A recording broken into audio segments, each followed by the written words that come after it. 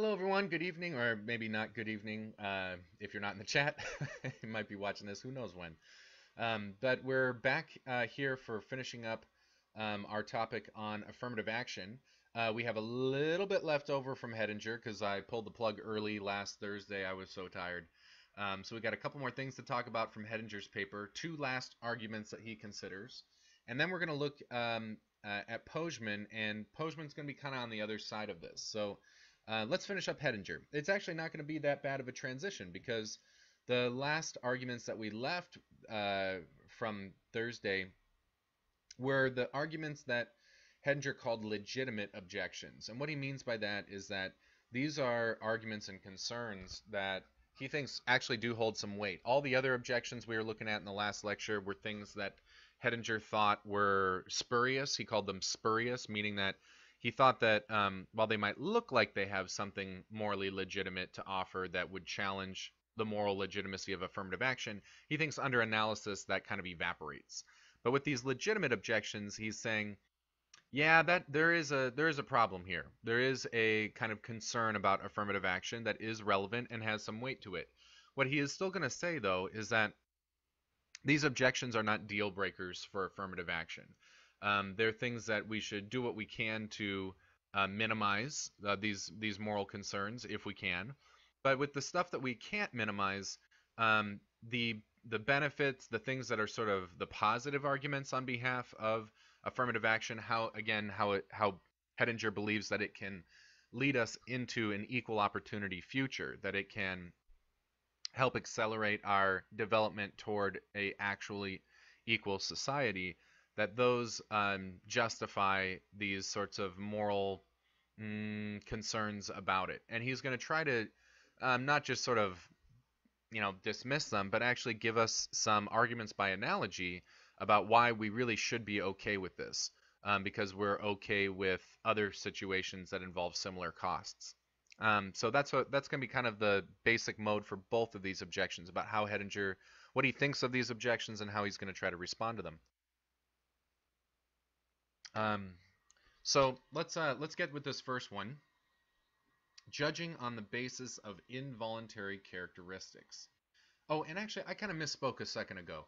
I was saying Hedinger thinks that affirmative action policies would be justified in terms of accelerating a move toward equality. That's actually, I was just preparing with Pojman. That's more Pojman's language, actually. Hedinger never really talks about that.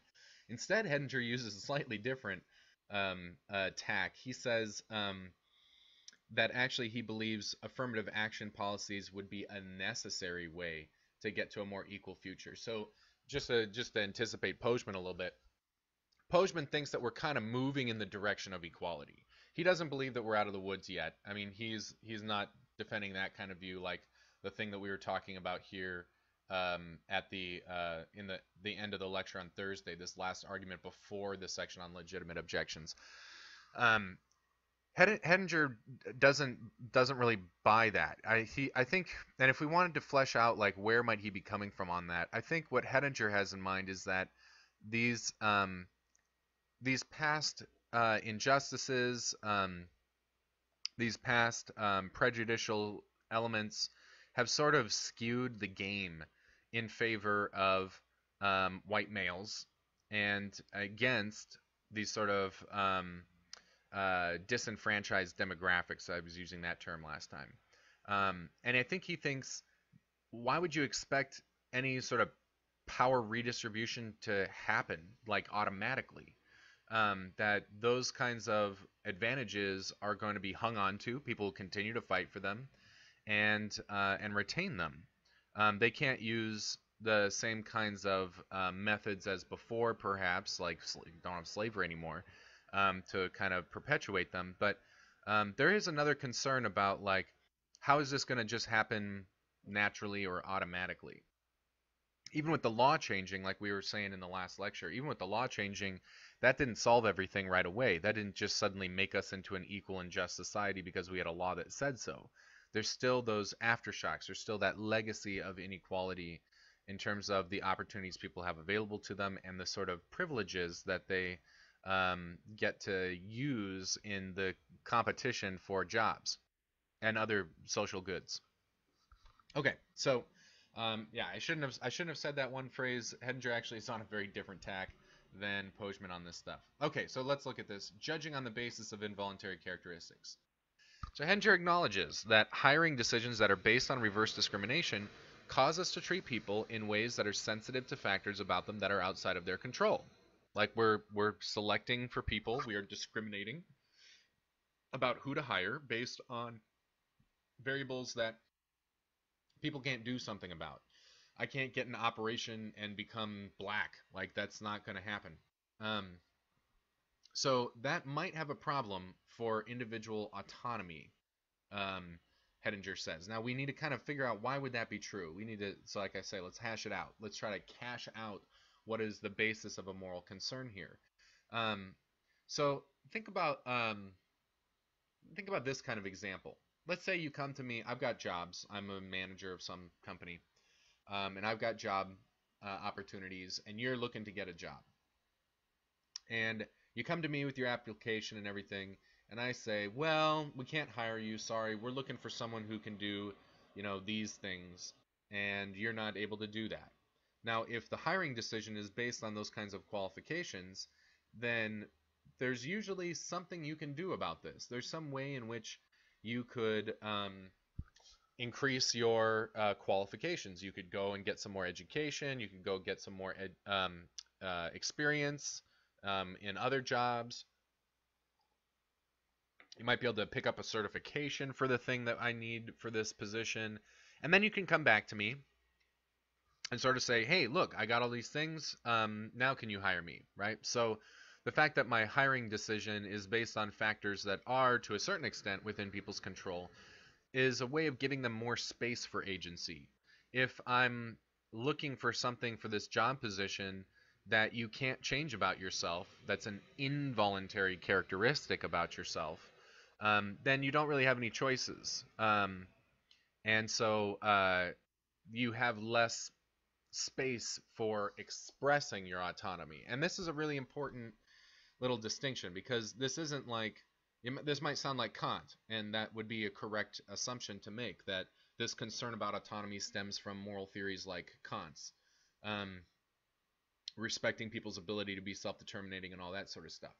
And to hire based on involuntary characteristics doesn't violate your autonomy. It doesn't stop you from being free in a sort of Kantian way, how Kant would describe that. But it does sort of have something that might be problematic about it. If we care about autonomy, if that's a deep, central, foundational moral value, a grounding for a metaphysics of morals, as Kant put it, then maybe that's going to inform these other sorts of areas and give us some guidance on, if we have a choice between this, should we judge based on voluntary or involuntary characteristics?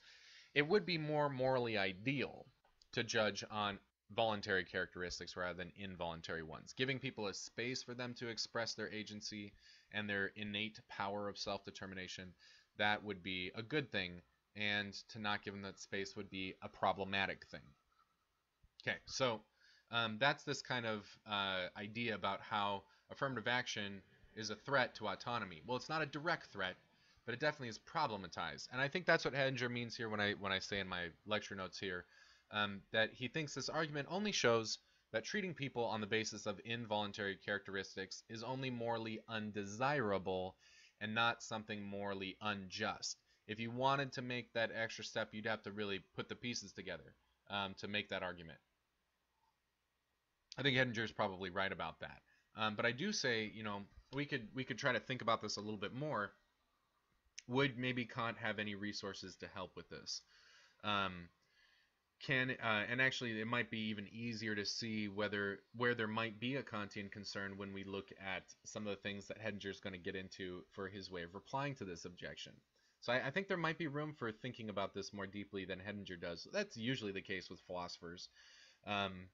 I'm giving a big philosophy talk at Bellevue College tomorrow, actually, and I've been putting together the presentation, and I'm like, cool it, Tim. Like, you can't say everything. You've got 50 minutes, and just be honest about, like, do what you can in that space, but don't think like you're going to answer all the possible objections or something like that. That might be good advice for your paper too. I mean, sometimes I've had some students who are thinking about all the possible objections, and it can be very overwhelming because you're not going to be able to lock down everything. But maybe you can make a contribution to get a little bit further. And we might say, yeah, thanks Hedinger for your work, and let's take it further because maybe that needs to happen. But thanks for the well wishes, Tanya. I will probably need some luck with this one. It's a very ambitious talk, and I clocked myself this afternoon on a trial run, and I have 50 minutes, and I was at like 46 minutes, and that was just like cruising. So I hope I can get through everything, and I hope it makes sense and people enjoy it. Okay, so that's the concern about this argument. Aw, thanks, Liling. Here's Hedinger's reply. So again, remember, Hedinger is putting this objection in the category of things that he thinks have legitimate concern to them. So he's not trying to say this is nothing. He's like, yeah, I respect that. That's a good point. That is a concern about affirmative action. It's something that makes it less than ideal. But his reply is to say, well, hey, this kind of discrimination happens all the time. And this isn't a two wrongs fallacy kind of situation. It's not like if someone accuses you of something wrong and you say, well, you do it too, so you can't hold me accountable. That's a fallacy. That's a bad way of arguing. I don't think Hedinger is doing that here. I don't think he's saying, well, hey, we do it in other cases. So he's really making an argument from analogy. Let's see how this works here. So he says, the system that we have that is sort of the common practice of a meritocratic basis of making hiring decisions, like whoever is most qualified kind of thing, is usually justified on the grounds that we're trying to increase efficiency and or utility, right? To understand that efficiency in terms of utility. So certain people, just because of their genetic situation, again, something that is not within their control, they might get passed over for certain things. A good example of this would be being an astronaut. Like there are certain biological things that are genetic that might just keep you from being able to be an astronaut.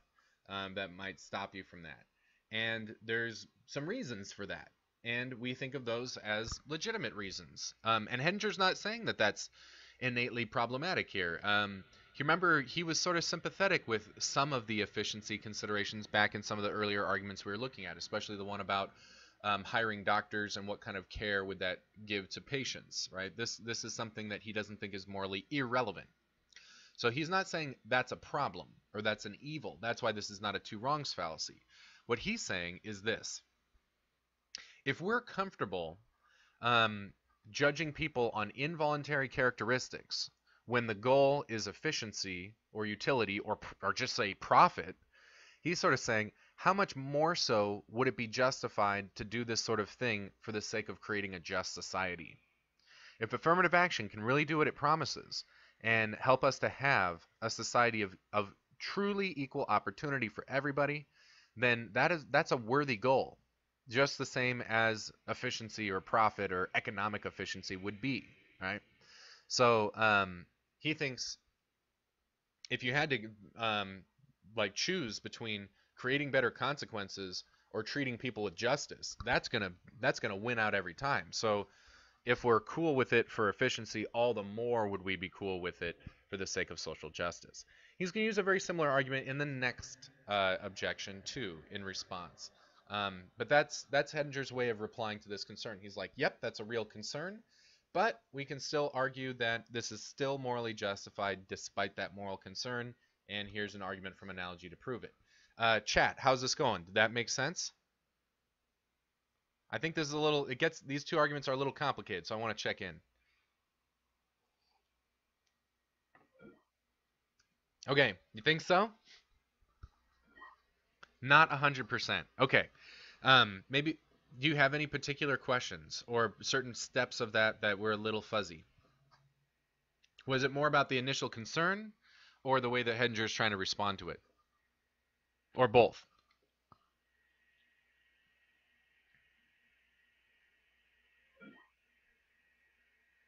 Okay. Okay, so we think it's morally undesirable to treat people on the basis of involuntary characteristics, things that didn't have any choice over, like what sex you're born as, what race that you are, things like that. We don't decide those sorts of things for ourselves. And what Henger is saying is that in a meritocracy, if we're going to make hiring decisions, if we're going to give opportunities to people based on their qualifications, well, some of those qualifications come down to these involuntary characteristics. A person's genetics might influence whether they're capable of being hired for a certain type of job. And the reason being is that not because we're just like biased towards people with better genetics or something like that. It's when those characteristics have something to do with efficiency, about who's going to be able to do the job the best, sort of thing, like which will increase the most profits or generate the most efficient use of resources that will sort of produce the most good consequences overall. We want to give those positions to people who can do that. But that might mean judging people based on characteristics that are not within their concern, under their control, which was the concern of the original objection about affirmative action. And Henger's saying that's okay. That's all fine.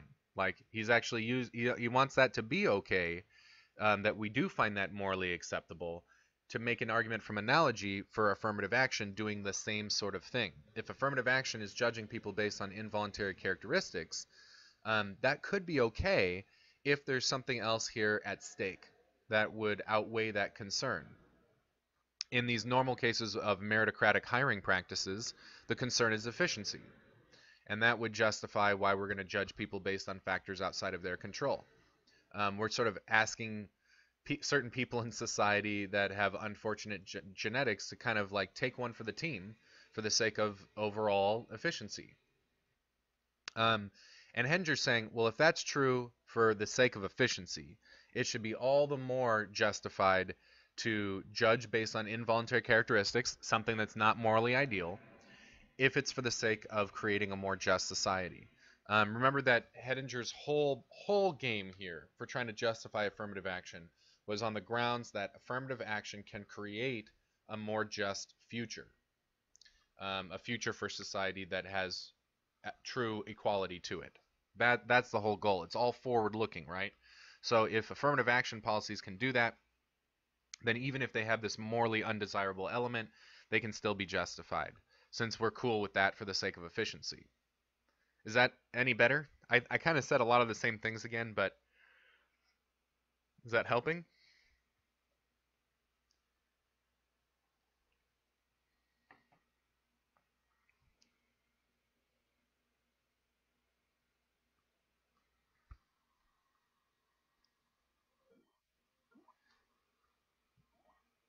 Either one of you.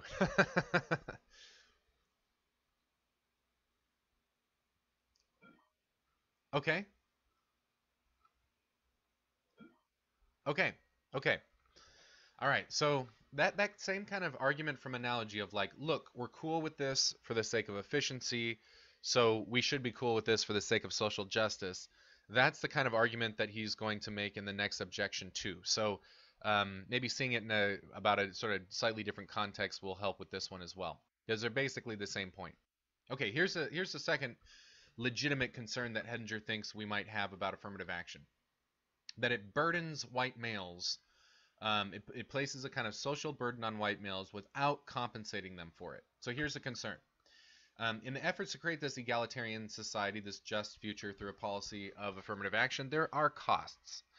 And those costs are shouldered by job-seeking white males that aren't compensated for it. So the charge of the concern here is that this is unfair and unjust. Okay. Now Hedinger, I don't think is going to go maybe not quite that far, but he thinks there is something morally concerning about this situation.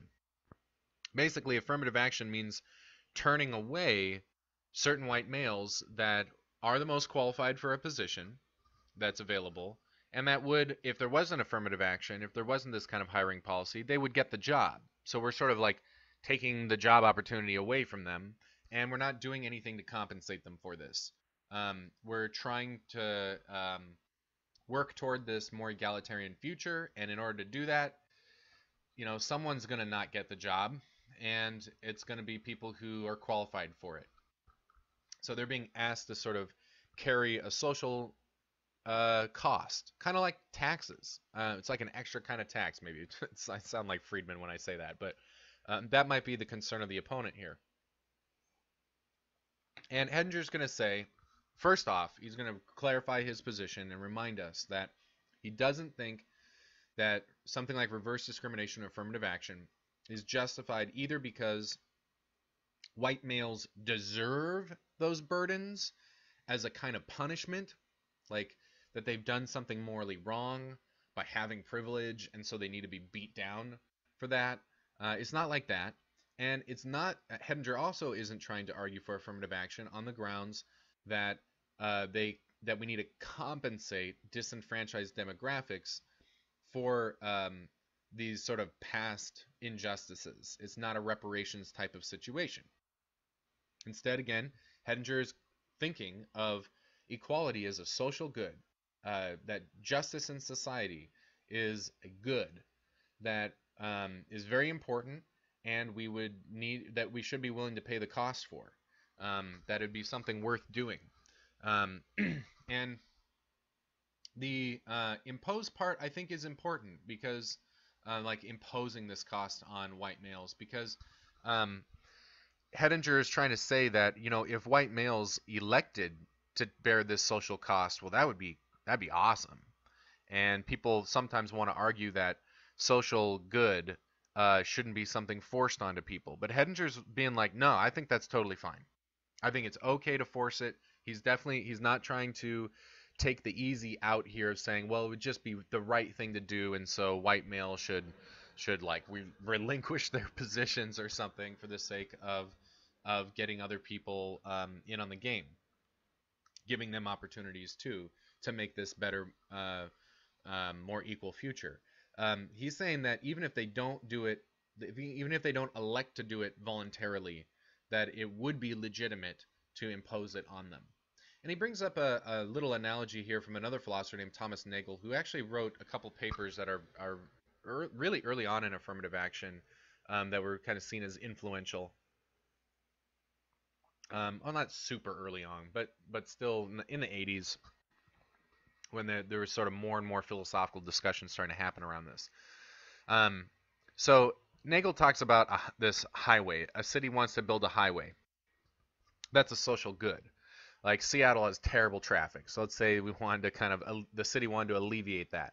So they're like, well, we need to put in a new highway here, or light rail, or something like that. And there's this law of eminent domain that basically the state can say, so you've got this land, that's where we want to build the highway. You've got your house there, you live there, something like that. We're going to take that land, and we're going to compensate you for it, okay? But it's not like the city is punishing these people by taking their land away. I mean, even with the compensation, it sucks, right? It is annoying to have to move. You've got your home built there, and now the state is just like, yep, we're taking this. This is ours. People can appeal this stuff, of course, but the state has this kind of authority to do this kind of thing. That if they're like, look, this is what city planning needs, then they've got some legal space to do that. And it'd suck to be in the way, to have your home taken from you like that. I mean, you are given compensation, so it's not like you're just suddenly made homeless by the state or something. That would be totally unjust. But usually there is a kind of cost here because, the city would send out a surveyor to figure out what the value of your property is and pay you for that. But you might be able to, if you're selling it on the market, maybe you can get someone to pay for more than what the house is sort of evaluated at as being worth, right? Maybe you could get some more money. So you wouldn't have that opportunity if the city just kind of took it and compensated you for it.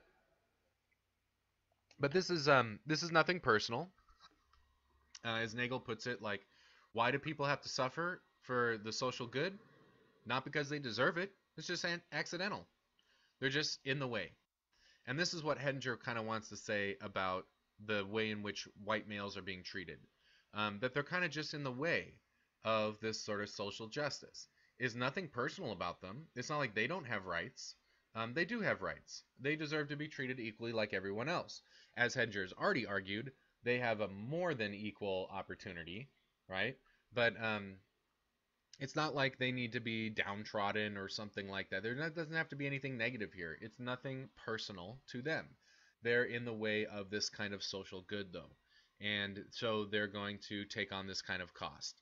Now, Hedinger says, this would be, there is something to this objection too, that there'd be a concern about this, but it's usually a serious objection only if the burden is a substantial one. So if society is putting a really extreme burden onto someone, like if it meant that a white male was going to be unemployed, if they just were going to be unemployable because of the affirmative action policies, then we'd have a big problem. That or a bigger problem. That would be definitely a difficulty.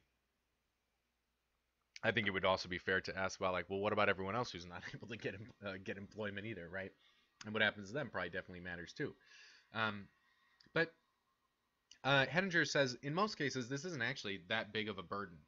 So like if a white male who's highly qualified, someone who's the most qualified for some kind of business position, then they're going to be able to find a job somewhere. It's not like they're going to be homeless. It's not like they're going to be unemployed and out on their luck.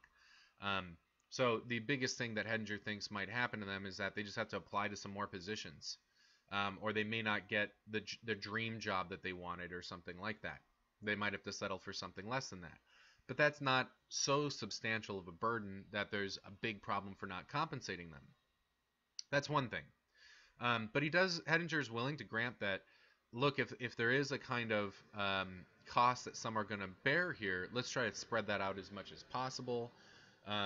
Maybe not put the burden on poor white males, people who are already like in a lower social status because of their poverty. There might be some more ethical ways, more ideal ways to impose the cost of this social burden for the sake of this social good, this kind of goal of justice. So there's another response though that Hedinger makes. It's very similar to his response to the past argument that he says, if we just take a look at this, society is in the habit of not compensating people for costs that they bear for the social good. Again, going back to the meritocratic hiring practices of businesses. So people get turned down for jobs all the time because of efficiency concerns. And that does have an interest in the social good. In fact, Postman is going to make that exact argument in his paper, that hiring the most qualified person is not just in his opinion. He thinks it's also maximizing good consequences, that it would be justified on a kind of utilitarian grounds, that society benefits by having the most qualified people in these positions. So in the same fashion as last time, if we're okay saying, I know you really want this job, this is something you'd really like to do, but look, for the sake of the social good of maximizing good consequences, of efficiency, we're going to say you don't get that opportunity to work that job. That's a social burden that's put onto that person, and we don't compensate people for that. We just don't. And maybe we should do it more. There are some social programs that the government has. There's welfare programs to try to help minimize these costs in terms of human suffering. But there are these things are asked of people all the time. So Hedinger is like, we shouldn't suddenly, with both of these two objections, Hedinger's kind of saying, look, if you want to like take a look at affirmative action, shine the spotlight on it, put all the scrutiny on it, and then say like, ooh, look at these little moral problems in it, you got to kind of take a look around and be like, well, if we're going to complain about it here, then we got to change a lot of things elsewhere. And if we think we shouldn't change those things, then we have to keep that in mind in contextualizing the weight that these problematic elements of affirmative action have when we're evaluating affirmative action directly. I think Hedinger's main argument is that, look, the kind of goal here, the goal of social justice, of true equality, is something that we all care about, and we don't care about in an insignificant sort of way. It's definitely, we could say, a core American value, and to have people having unfair advantages that they don't really deserve, that's not based on their effort or what they've put into it. I mean, that's what we don't want that situation. That's not what it means to live a life of dignity in just American culture, like all the kinds of values of justice that we stand for. So if we want to put the money where our mouth is, if we want to make ourselves into a society that really reflects the values that we say our society is founded on, then we should be willing to pay some costs for this, that it'd be worth doing. And Hedinger thinks that this might be a necessary step. Again, he doesn't think affirmative action is going to solve all these problems automatically, but he definitely sees it as a pretty essential tool in the tool belt. That's what I said last time. So that's Hedinger's kind of position here. And that's about all I really want to say about Hedinger. And I'm eager to kind of move on to Pojman so we can get through all the things that Pojman wants to talk about too. And there's a lot. But how are we doing in the chat? Any kind of leftover hanging threads with Hedinger, either from last time or from this time?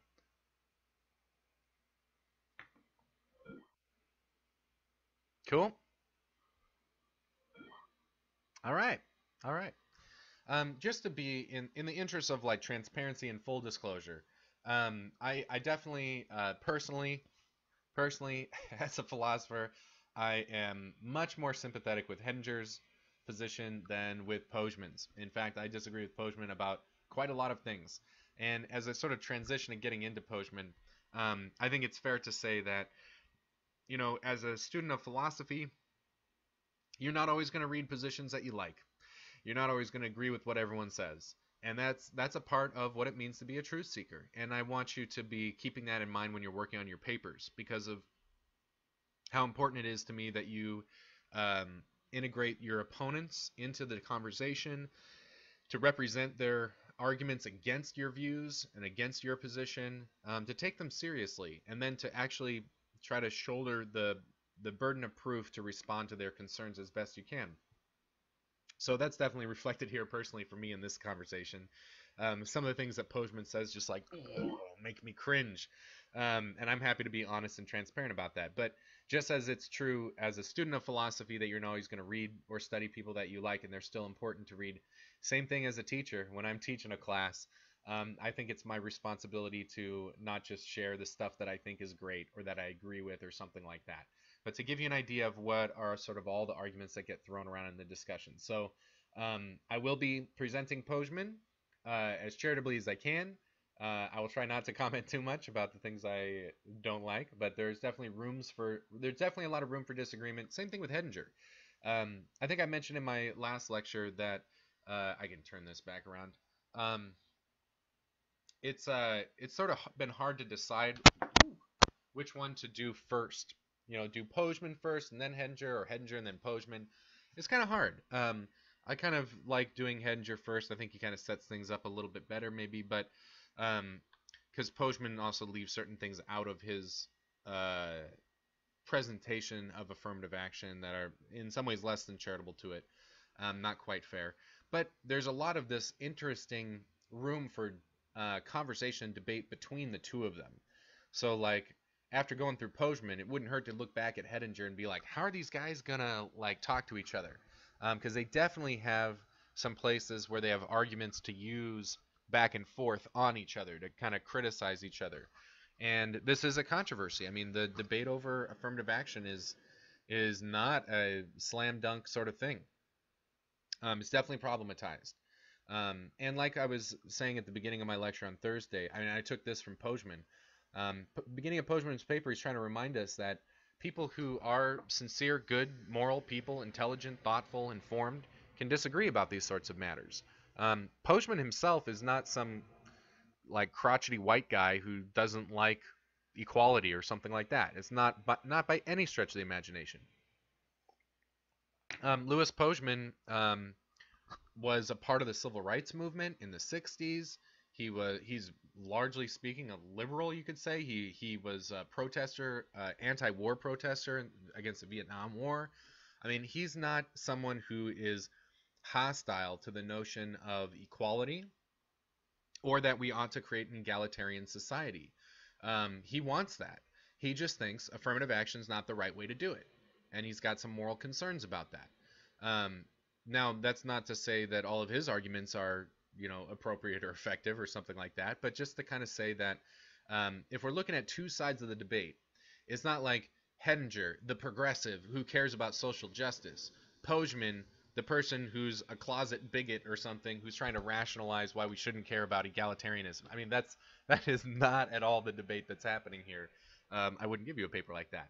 There are a couple things, a couple arguments from Pojman that I get personally a little worried could be misused by someone trying to rationalize uh, a lack of concern about egalitarianism or social justice. I could worry about some of his points being misused, but I don't think that he's doing something like that. I don't think he's trying to rationalize this stuff away. I don't know the guy personally, so I can't speak with total authority on that. But the arguments that Pojman's going to give are an attempt to ground this stuff in considerations of justice. And I've seen reflections of his arguments in disagreements today among people who have progressive values and who have a progressive vision of social justice. So, yeah, he's not he is not irrelevant, um, even if I don't agree with him about a lot of stuff. Okay, so I'm gonna kind of not rehearse all that stuff that he was saying at the very beginning about sort of setting up and understanding this debate. He's got a bunch of definitions here, and some of these are better and some of them are worse. I've tried to fix a couple of them. There's actually, and I want to clarify something else here, sort of again, just to make sure I don't get misunderstood. There are some portions of Pojman's paper I list in my lecture notes where I'm like, I'm not sure what's going on here. Like, some of his arguments are worded in a little bit of maybe a confusing sort of way, or might seem to be making like suggestive points about stuff. I'm going to try to clear this up as best I can and as charitably as I can, to try to do justice to what I think Pojman is attempting to argue. But if some of the arguments, if I've had some students in the past report to me that they were like reading Pojman and being like, "Wait, what? Like, what are you saying here?" And that there's definitely some opportunities to maybe misinterpret him in a way that would not be very charitable. So I'm going to try to help with that. Um, but my corrections are not a way of trying to, uh, you know, sort of criticize him or put some extra scrutiny on him that I didn't do on Hedinger or something like that. So I just want to clarify that. Liling, you said, how bad is Pojman's point of view? I'm not sure what you mean by asking how bad is it. I mean, I'm not a moral authority about this. I mean, I want to make that clear. I just disagree with him about stuff. Um, yeah, I've been trying to say that I think Pojman is a sincere moral philosopher. I mean, he cares about the same values that Hedinger cares about. I mean, in terms of the goal that both of them, the vision or the ideal that they would have for society of what would be this kind of just society, I really think they've got the same vision. They have the same ultimate goal. What they disagree about is evaluating affirmative action as a way, as the means for trying to attain that goal. Of whether this is the right sort of response to a recognition of things that are true injustices that we got to do something about. So that's the thing that they disagree about. That's why I was saying, like, it's not like Pojman doesn't think equality matters or something like that, or he's not an egalitarian. He is, and he actually put his money where his mouth was in his life. That's why I like to bring up that he was a civil rights activist and an anti-war activist and this sort of thing. Um, he's not this kind of academic sitting on the sidelines who's making intellectual excuses for things, for why we shouldn't do anything. It's not something like that. Does that make sense, Liling?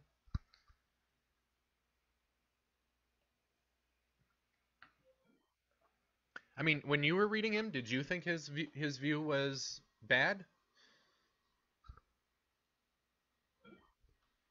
Okay.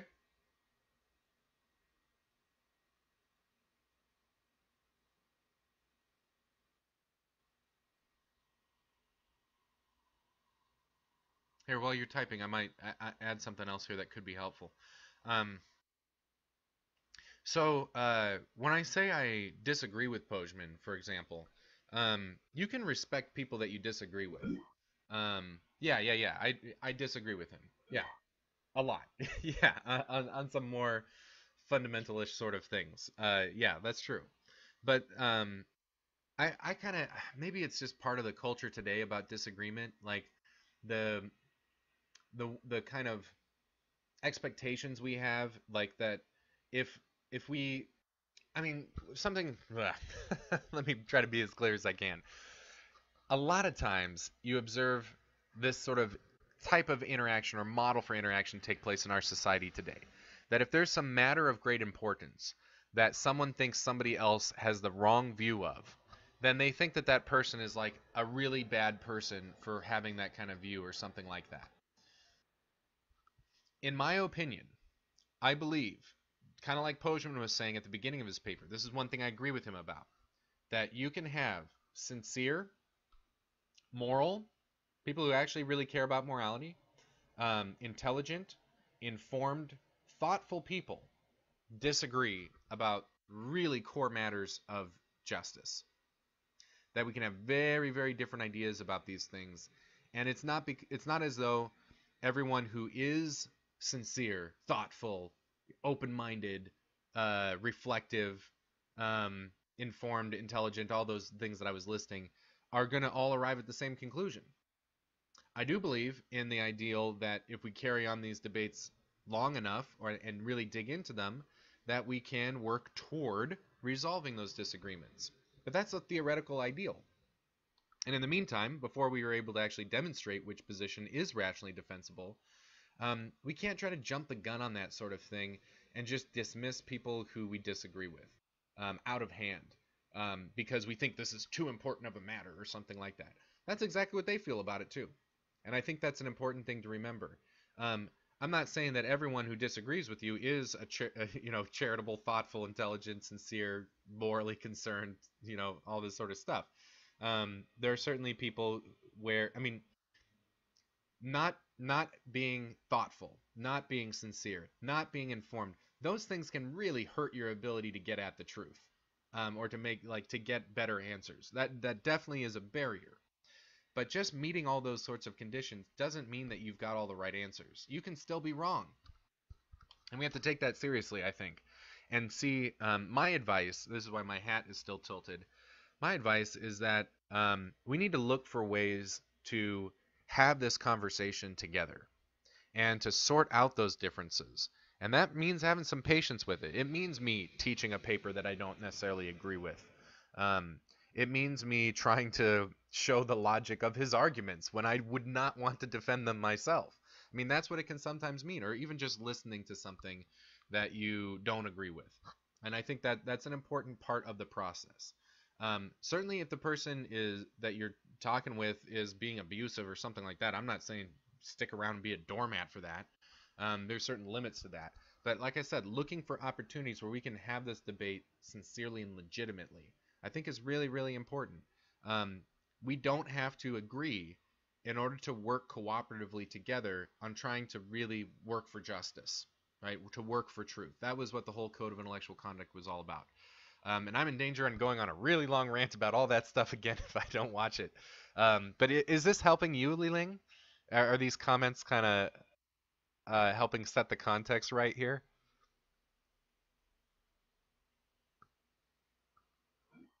Yes? Okay. Wonderful. Awesome. I'm happy to hear that it helps a lot. Okay. All right. So I can talk about that a lot more, and I probably want to, but we have some things to do here in the lecture, so I want to make sure we get through everything tonight. Okay, so getting into Pojman proper. Um, Pojman's paper sets up a bunch of definitions early on here, and some of these I think need to be tweaked a little bit. Like I modify his definition of bias. I think what he says literally is a little misleading. So I do think Pojman is not quite as careful on some matters than Hedinger is in terms of clarifying some things or making it clear how these arguments are supposed to function. You might have noticed how fast some of the arguments happen and they don't get cashed out maybe as much as, at least as much as I might want. I need to be careful that I'm not putting extra scrutiny just because I disagree with him. And that's always the danger. Bias is everywhere, and a truth seeker always needs to be keeping a track on that. But he has some useful things here. So he defines discrimination as just judging one thing to differ from another on the basis of some criteria. He says this is often good. Like, you got to be discriminating. If you're hiring anybody using any standard or technique or criteria, you're being discriminatory. And that shouldn't be a bad word. In this way, Pojman and Hettinger are exactly on the same page when it comes to reverse discrimination as not being wrong just because it's discrimination. That can't be a problem all by itself. Instead, discrimination as a problem, a moral problem with it, based on what we're discriminating about. And this is where he gets into prejudice. So Pojman wants to say that prejudice is a kind of discrimination that's based on irrelevant grounds. Now, that might also not be the tightest definition, philosophical definition we could give for it. I can imagine some things I might want to clarify about that, but that's how he's going to be thinking about it. and I think it's important to maybe say right now, this will definitely come up in Pojman's definition about equal opportunity, but Pojman really has this meritocratic vision in the back of his head. I think that helps you get inside his brain, and why he's going to make a lot of the arguments that he will. That he really does think that the most deserving, the person who ought to get the job is the person who's most qualified for it, who's able to compete for it the best. We saw Hettinger talk a lot about that, and I think it'd be fair to kind of look over Pojman and be like, why does he think that this is justified, and can that be defended against Hettinger's concerns? Again, back to how Hettinger and Pojman are definitely sort of button heads on stuff, and you could take their papers kind of side by side and have a little imaginary conversation and debate between the two of them, and that would be definitely useful, I think, to do that. And then he defines bias as a tendency toward one thing rather than another that, and this is why I changed it slightly, is based on non-rational factors. And actually, that's pretty close to my favorite definition of bias that I use. I think I might have even brought it up before in our conversations, that I like to define bias as phenomenon of bias is just any irrational or irrational force that affects belief formation. So when we form the beliefs that we have, not on the basis of evidence, argument, and reasoning. That's what we're talking about with bias. And then he wants to define equal opportunity as when everyone has a fair chance at the best positions that society has at its disposal. And this is, I think, there's a little caveat in there that I think is somewhat interesting. Notice he says that they have a fair chance at the best positions. I don't know if this is something that we want to restrict to the best positions, but definitely there's an idea here that some positions are better than others. And being able to sort of compete for or make an attempt at improving your position in society is something that Pojman wants to see. Now, he goes on to sort of cash this thing out a little bit and say that only aptitude and effort should be used as a criteria for who gets these positions. But that doesn't necessarily need to be built into the idea of equal opportunity, although I mentioned in my lecture notes here that's frequently what people have in mind, especially in America. America has a culture with very strong tendencies toward meritocratic standards, that we want to see reward go to the person who's the best at something. That if that reward is given to someone who's not the best, then this feels like an issue of justice to us. And like I said, Pojman definitely has that going on too, I think. Now, it's interesting to note that aptitude and effort don't necessarily overlap, right? We saw that with Hettinger, that a lot of the things that we have aptitude for are not necessarily the things that are the direct result of our own efforts, right? We may not deserve them the way that we deserve things that we put our effort into. So that might also be something worth thinking about for Pojman's definitions. But then he defines affirmative action directly, and there's some careful things here we need to keep track of. He says affirmative action is the effort to rectify the injustice of the past, as well as to produce a situation closer to the ideal of equal opportunity by special policies, like hiring policies. Okay, so when he says there's this kind of Janus-faced aspect to affirmative action, he's talking about this backwards-looking aspect and this forward-looking aspect. Again, keep in mind that Hedinger is doing something very different from this, in the sense that he's really only focusing on the forward-looking stuff and not the backwards-looking stuff. Postman's going to address both, although less of the forward-looking stuff, I think. I think he focuses a lot more on the backwards-looking stuff. Um, Postman also says that this kind of forward-looking race consciousness is paradoxical. I question, is it really? But he says the basic point here is that we have to become race conscious in order to eliminate race consciousness. Okay, now the thing that I might challenge here, and I think I will, I'm not going to step in a ton like this on Postman, but here I definitely want to. It's a real question about the vision about where we want to go here, about whether an equal future means being race blind, color blind, as sometimes people say, right? Should we try to be color? Is that what equality looks like, being colorblind, or not? Um, I definitely think that amongst so this is kind of something I might share with Pojman a little bit of a concern about. Um, that sometimes when we talk about progressive ideas and visions of equality, we do have this kind of sometimes speaking out of two sides of our mouth. On the one hand, we're like, we're all the same, we're all equal stuff, right? That we should not see these things, these barriers, these divisions between us of these different demographics that we occupy. We're all people, right? You see people talk about that.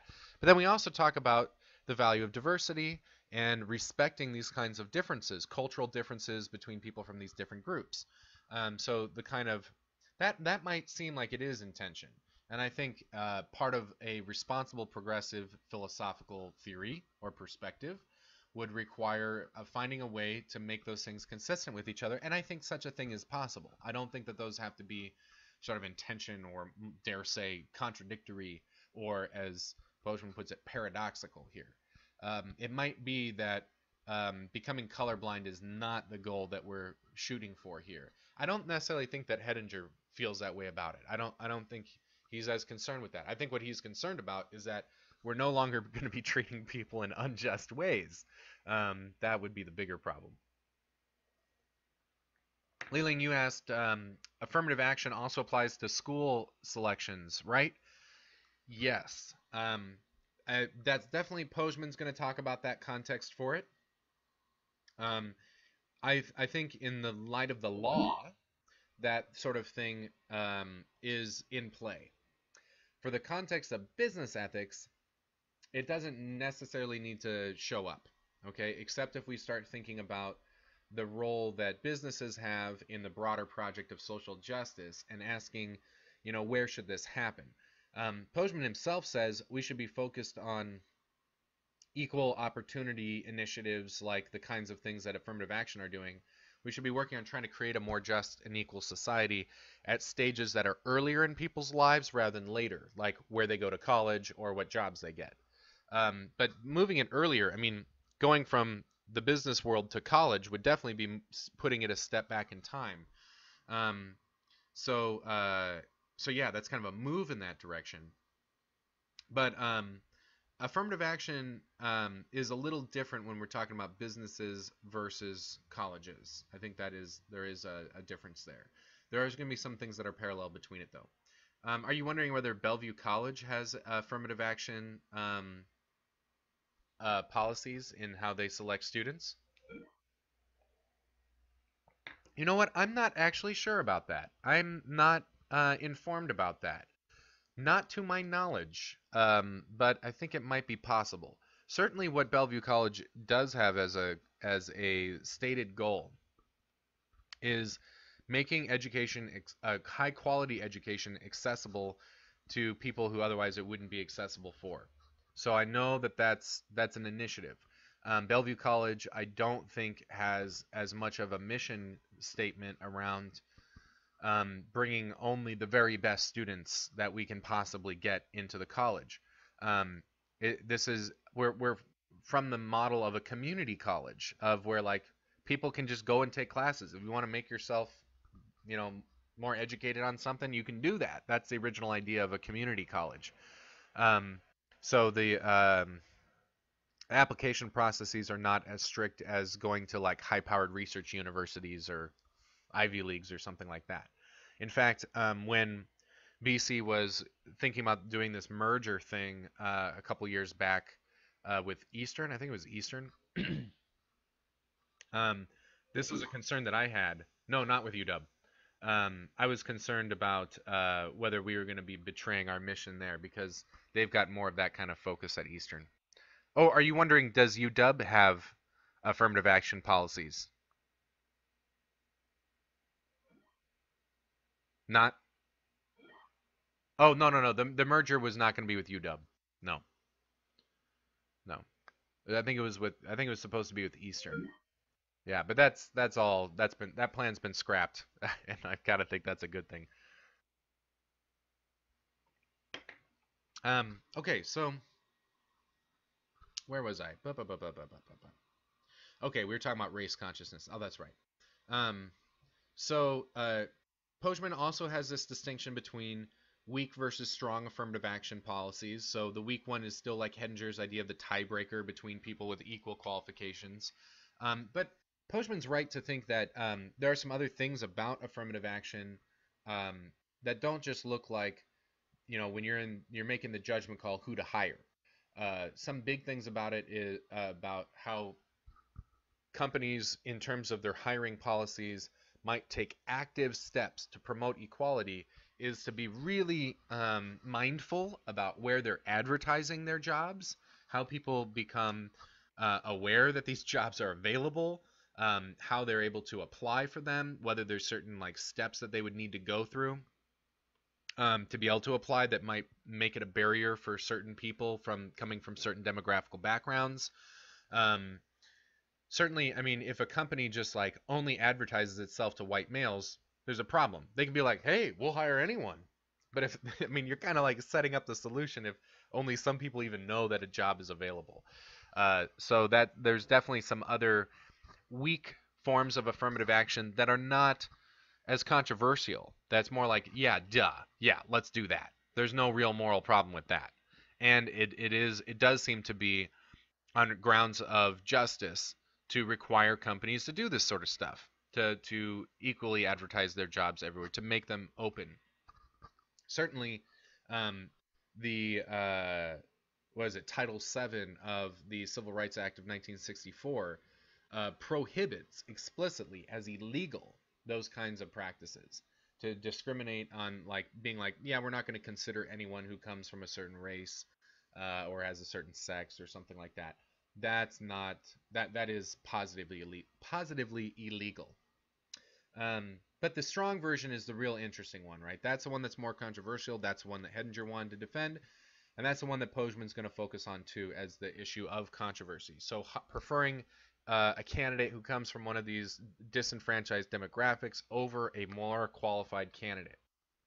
The one thing I do think that's important to note here about Pojman's presentation of strong affirmative action is that he seems to see it happening almost entirely through a quota system, and it doesn't have to work that way. Especially the way that Hedinger sort of described it. I don't think Hedinger has quotas in mind. It's not like we need to have so many women in the office place or we've got a problem here of social justice. That's not the way that I think Hedinger is thinking about affirmative action hiring policies. It's sort of like it's another factor in deciding who you're going to hire. You're going to look at the person's qualifications, but also be like, hey, if we gave this person this position, could we also do some social good here too? Could we advance these considerations of social justice? Um, it's not like we need to just make sure that we've got the right proportions of people, the token hire, that kind of thing.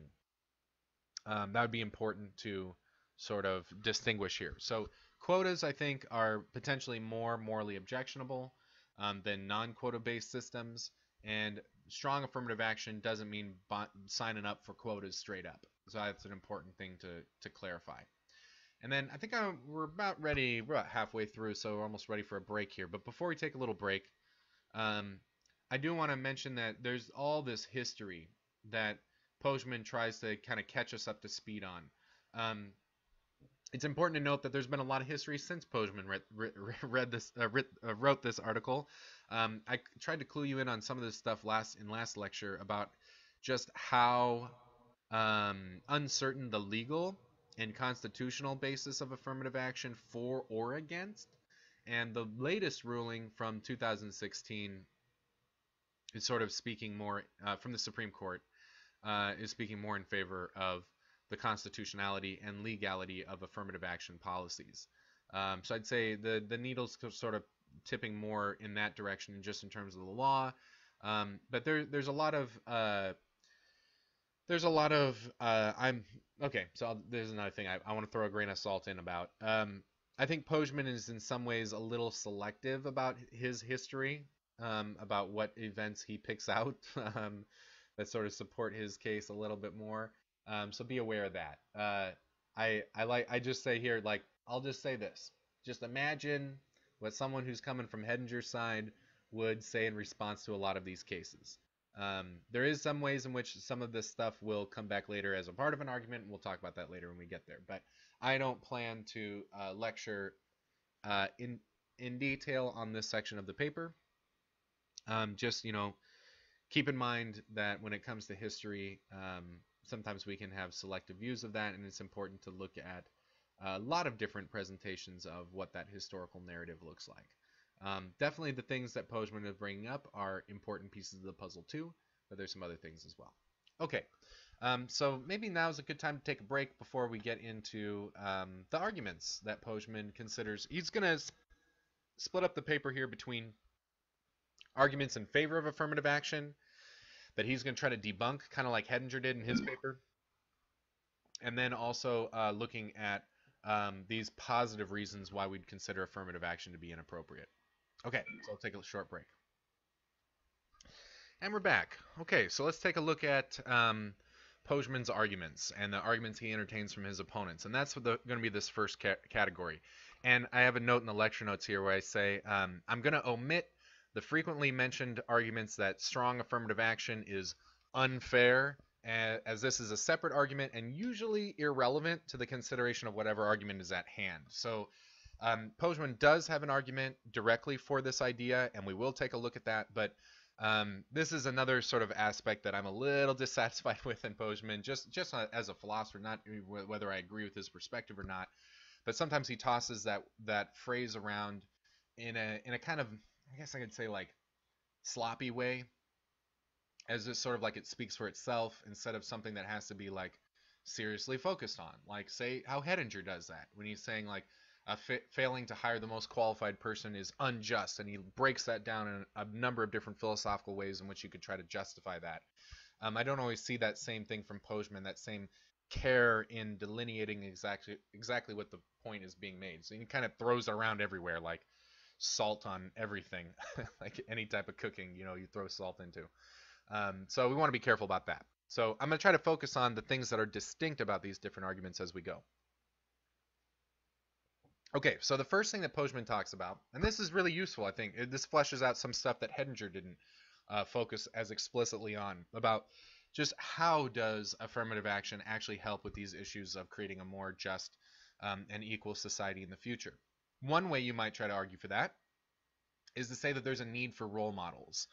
So by giving these jobs to people from these disenfranchised backgrounds, that can be inspiring. I think I mentioned this idea. Hedinger didn't go about it directly, but I think I mentioned it in the Hedinger a lecture last week. I think I talked a little bit about some of the research that's been done with teachers that a student can identify with, that share that same kind of background.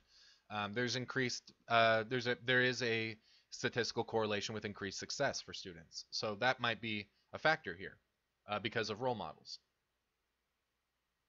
And Pojman has a couple responses to this. The second response is going to kind of get into the next argument a little bit too. But the first one he says is he just asks, are they really all that necessary? Is it necessary to have role models that come from these certain backgrounds? Pojman shares a personal anecdote about how he's been able to be inspired by people who don't come from his class background or demographical background. And that other people could too. And I wonder a little bit about that. And I think you should too. I'm not going to spend a huge tangent here breaking down all of my objections to Pojman or the way I would push him around a little bit, as I said earlier. But I think that is worth thinking about. I mean, anytime a philosopher just offers a personal anecdote, that's not always a very strong argument just in and of itself, but we can think about, like, does he have a point here? Um, is there how much weight should we put on that kind of role model? What if we had people in these positions who were positively encouraging people from all backgrounds, like teachers? Also, Postman's kind of coming more from the academic end of the spectrum on this, and the academic world's a little different than some parts of the business world. In terms of the opportunities for that kind of inspiration. Most people who are working jobs at corporations are not thinking about being inspiring to other people to help them have the confidence to succeed. Maybe they should, but they don't usually do that. Teachers, that's on the radar a lot more, right? So that might be worth thinking about. But the other point he tries to make here in response to this argument is that he says we need patience to wait for quality role models. So in other words, like I was saying earlier, that Hedinger doesn't necessarily have this going on, but Postman is thinking of affirmative action as trying to jumpstart or speed up or accelerate this movement of society that's heading in this trajectory toward equality, that we need to speed it up. And he's like, no, we need to be patient about that. That a role model, if someone got the position because they really were the most qualified, he thinks that's more inspiring than just seeing someone in a position if we know that they got it because of an affirmative action policy, that wouldn't be as inspiring. And that goes into the next argument. So another reason why affirmative action policies might be useful in working towards social justice is that we have a need for breaking stereotypes. So if you always see people in certain jobs that have a certain demographic background, then it's easy for it to just sort of be implicitly reinforced that that's a job that people from this demographic do and that other people don't. And we do see that kind of phenomenon happening. And I think Postman would say, yeah, that's a problem. Um, we do. I don't think he disagrees that as if we don't have the need for breaking stereotypes. His response to this argument is that affirmative action is not the way to do it, that it actually isn't effective at removing inaccurate stereotypes. In fact, he thinks if it's known that someone was hired based on an affirmative action hiring policy, then less respect will actually be given to them. That'll reinforce a stereotype that people from this background actually need the help to be able to get the job or something like that. He uses these examples of never go to a black physician under 40 or quota cops, and not because he endorses those stereotypes, but that he's worried about giving more fuel to the fire for them. And he thinks affirmative action backfires in its attempts here, in its ambitions here. Okay, so that's how that argument goes. By the way, chat, feel free to jump in at any point. There's kind of like a lot of arguments coming in quick succession here, so I'm going to be kind of just cruising through them. And definitely let me know if you want to pump the brakes a little bit and get some more clarification on something. Okay, and then we have this interesting. Are we doing so far so good?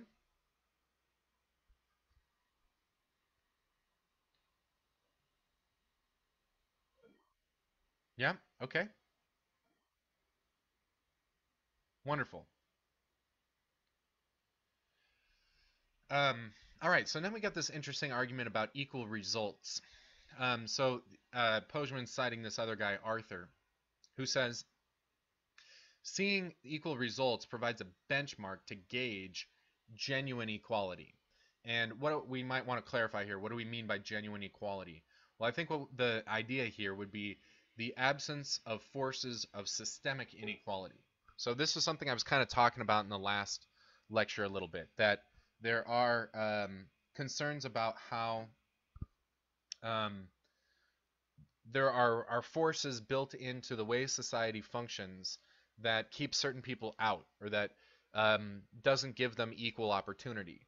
Um,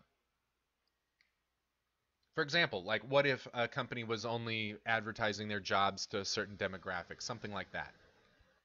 Um, that might be a systemic thing, right? A sort of a policy or a general pattern of practice that reinforces inequality. And what Arthur's sort of thinking is that if we really believe that human nature is roughly identical, that these differences in race and sex and all the rest of it don't really mean a difference in terms of what people's potential are and what they can accomplish, then if we see underrepresentation or overrepresentation based on percentages from a population in these certain jobs, then that's a sign that something goofy is happening, that there are these maybe hidden or less transparent forces of systemic inequality that are affecting that result. And Postman wants to reply to the logic of that argument, trying to basically um, debunk the idea that unequal results is a sign or is evidence of an unequal system, right? Okay, so the first thing he says, and we got to be really careful about this, he says there very well could be genetic differences between races and the sexes. I say genders here actually in the notes. I think he does too, but we probably want to clarify that to sex. Remember, sex and gender are two very, very different things. Gender is more of a social construct, and sex has also got some social construct elements to it, but is less about the performance of a certain personality type and more about how we categorize what's going on with ourselves biologically. At the kind of the root level, we can talk about sex as ostensibly supposed to be set by things like your chromosomes, like XX, XY, some of the other ones too, because there are other ones. There are actually more than two sexes. But anyway, so he thinks there might be factors that are different on a genetic level between people like this. Um, and he thinks that maybe there's the possibility here that those innate differences could lead to over or under representation of certain demographics in certain walks of life. In other words, in certain professions and jobs and things like that, certain aspects of society. That those those differences could make some people more qualified or less qualified for certain positions. So if we've got a meritocratic system going on, not necessarily some kind of like something that's not equal opportunity, we still might see differences in representation, but that's not a sign that some injustice has taken place. Now, I think it is important to be careful about how Postman is making this argument, to be charitable on his behalf. Like I'm saying, I don't agree with him, but I do want to treat him fairly in terms of the arguments that he's providing. We might think about it like this. Even if the facts come out this way for humans, that these sorts of differences, like racial differences, are not that significant in terms of people's potential and whether they could become qualified for a certain job or not. Let's say that's just the facts don't have, that we don't have any deep inequality there in terms of people's innate abilities based on their genetics. Okay, so let's grant that. It still would be relevant for Postman to talk about this on kind of theoretical grounds, right? That you could imagine humans having a different evolutionary history, or encountering a certain alien species that has different genetic background. If we like, let's say some aliens come to Earth and then they start living here on Earth with us. Let's say they're like, I'm just making this science fiction thing off the top of my head, but let's say some aliens like were able to escape the destruction of their planet or something from a supernova or asteroid collision or something like that, and they come here and we're like, yeah, we'll share the planet with you. Sure. I'm sure a lot of people would not be down with that, but let's just say that they did. And then they're trying to integrate into society. They might create some new jobs, but they also might be trying to like work at McDonald's and do things like that too. Like that alien race might be more adept at certain things and less adept at other things. So you might see that alien race sort of integrates in certain sectors of society if we keep this meritocratic system of hiring practices. And that might not fit with the proportion of the alien population to the human population, right? So maybe Postman's got a point here that sort of diffusing the argument from Arthur that equal results or unequal results would be an evidence of an unequal system, an unjust system. Okay. And the other point that he makes, and I actually have some sympathy for this, is that the numbers objection here. He says getting the numbers right doesn't really solve anything. We shouldn't use them as a criteria of success. So in other words, Postman's trying to criticize a ham-fisted version of affirmative action, which just says, well, as long as we got the right proportion of people doing the jobs, then we're a just society. And that might overlook all of the real dangers of systemic inequality. We can't just shoehorn things to now say, oh, it's just because look, the numbers are working out right. And that's probably a pretty fair point. That if the real concern here is about the genuine equality, right, the absence of forces of systemic inequality, then just the numbers game is probably not going to be sufficient for correcting that problem. Okay. The other thing he points out is that these differences can also be chalked up to differences of voluntary choices. So it's not like we need to demand out of people a certain proportion of people from a demographic end up pursuing a certain career just because we need to make it fair and equal or something like that. I think one thing that is something Pojman doesn't say that I might throw in there that I think would be fair, that would help support his position here, is that it might be worth recognizing that in many cases, not exclusively, not generally, but at this point in our society, there's a lot of still separation of people on ethnic lines, culturally and socially. That happens. Where America is the melting pot, right? But there's still ways in which there's a kind of forces of segregation that just sort of happen. Maybe not always forced, sometimes it's self-selected for, but that leads us to think that maybe there's going to be differences in culture. That people from different ethnic communities will have different values. That they might see certain things as more worth pursuing and other things as less worth pursuing. Some things as a higher priority for building out a vision of a happy life, and other things not. And people need to have, in a just society, we might say, that people need to have the freedom to be able to choose, to the pursuit of happiness the way that they choose to, that they elect to, out of respect for people's autonomy. And that might mean that the numbers don't work out proportionately to certain sectors.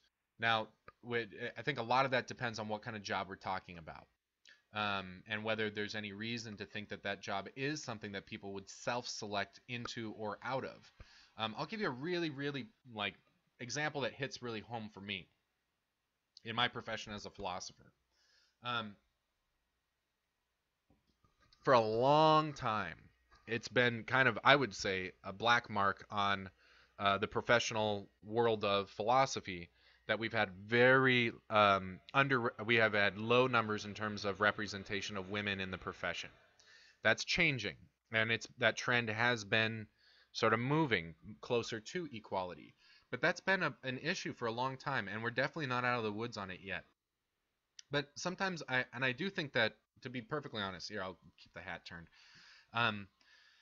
There are definitely reasons for this that are concerns of systemic inequality. There are ways in which a sort of masculine culture has filtered into the culture of professional philosophy, in some places more than others.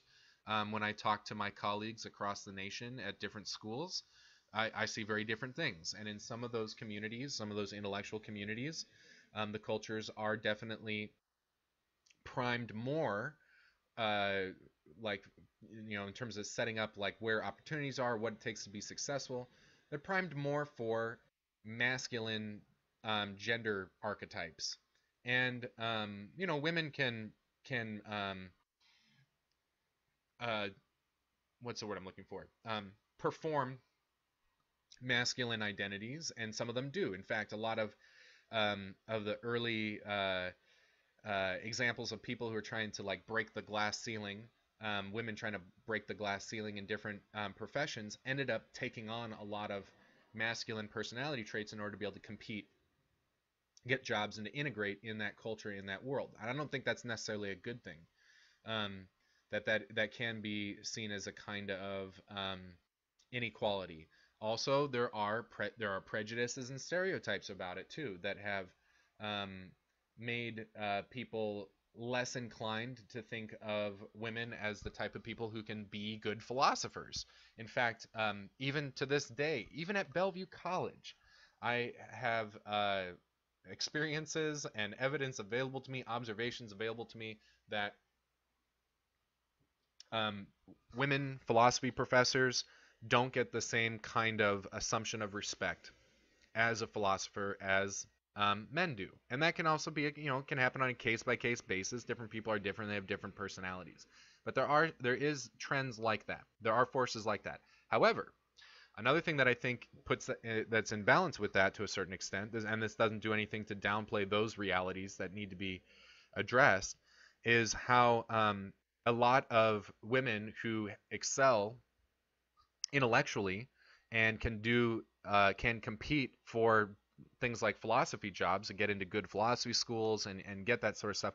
A lot of them select for other lines of profession, especially things like politics and sociology.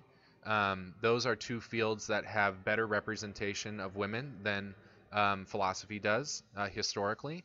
And I think part of that might be that's a choice. And why do I think that? I think it might be because those professions maybe have more of they're seen as having a greater potential for making actual social change happen, right? Because they're focused directly on that. So I sympathize with that. If I was a oh no.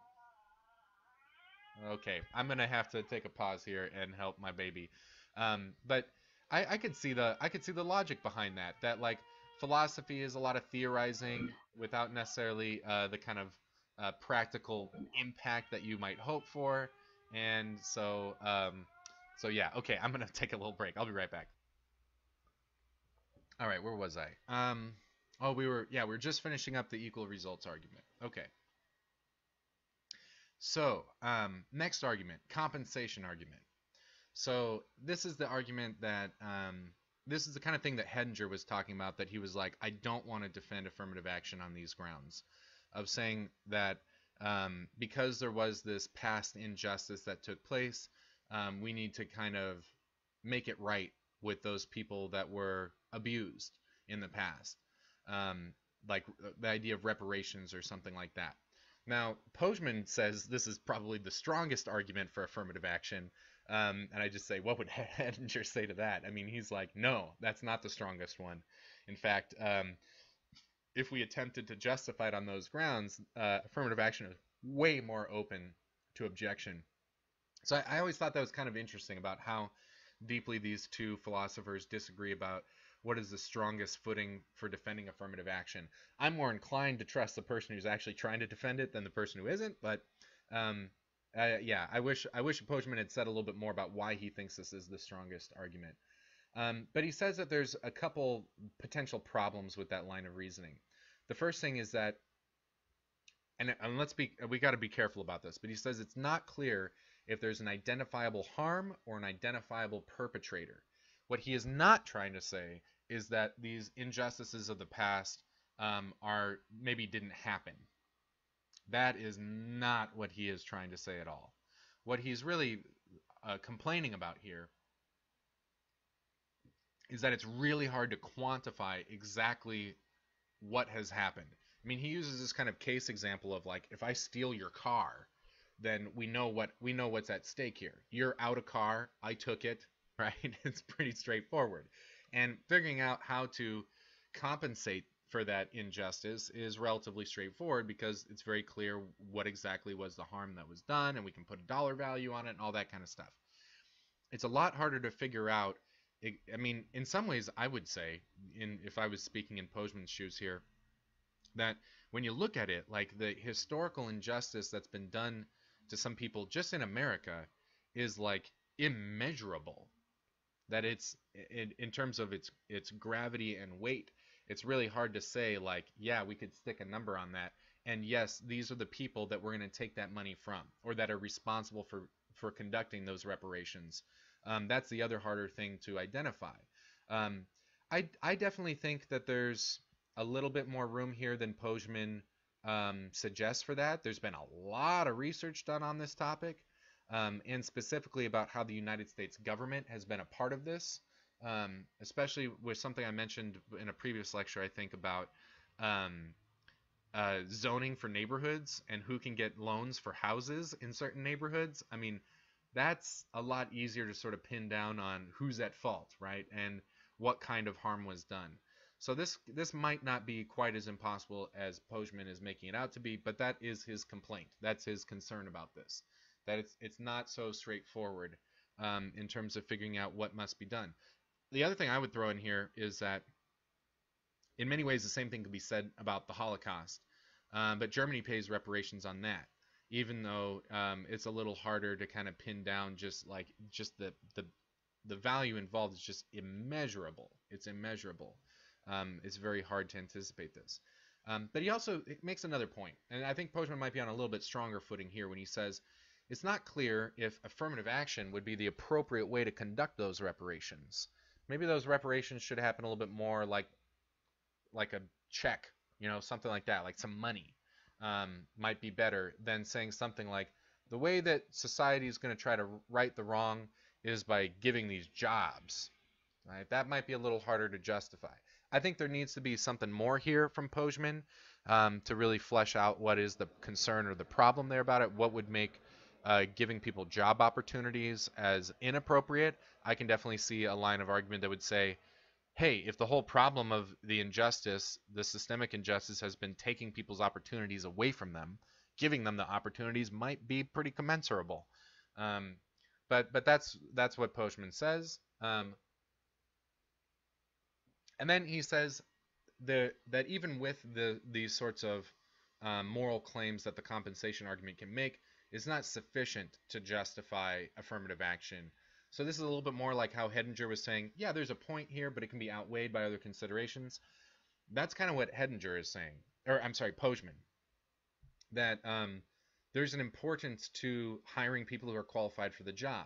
So like this is not to like take another social hit is not the way to right this other social wrong.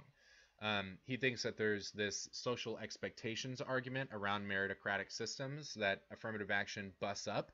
You saw Hedinger talk about this when he talked about whether the most qualified person is entitled to the job. That's this social expectations argument.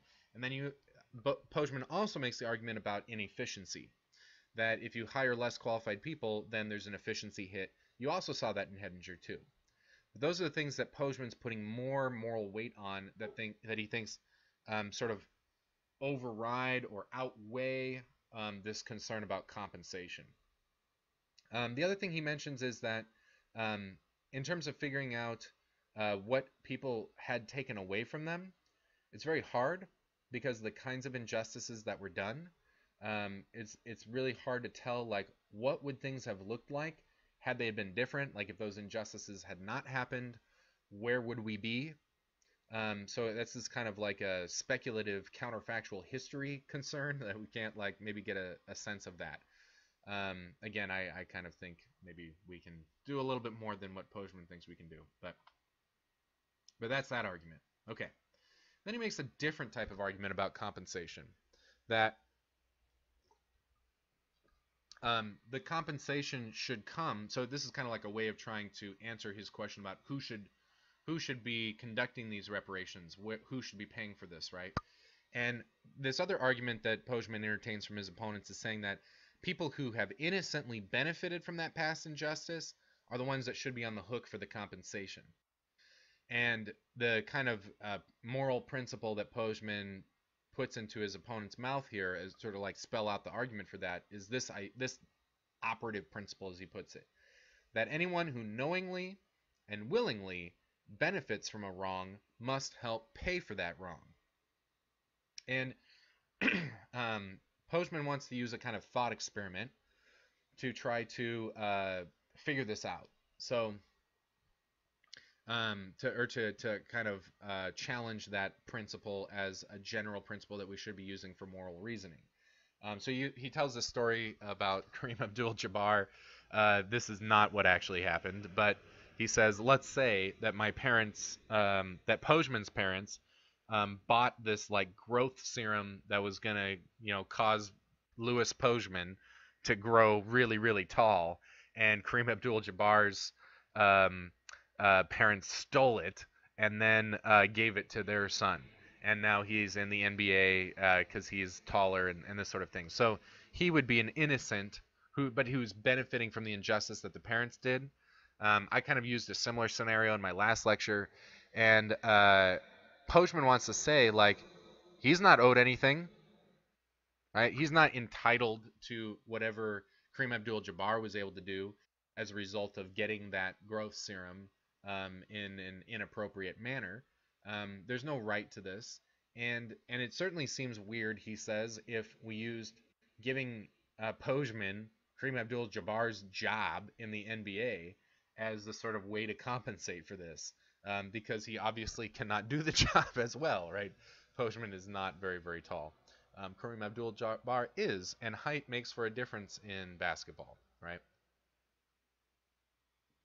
So, so that's how he tries to debunk that argument.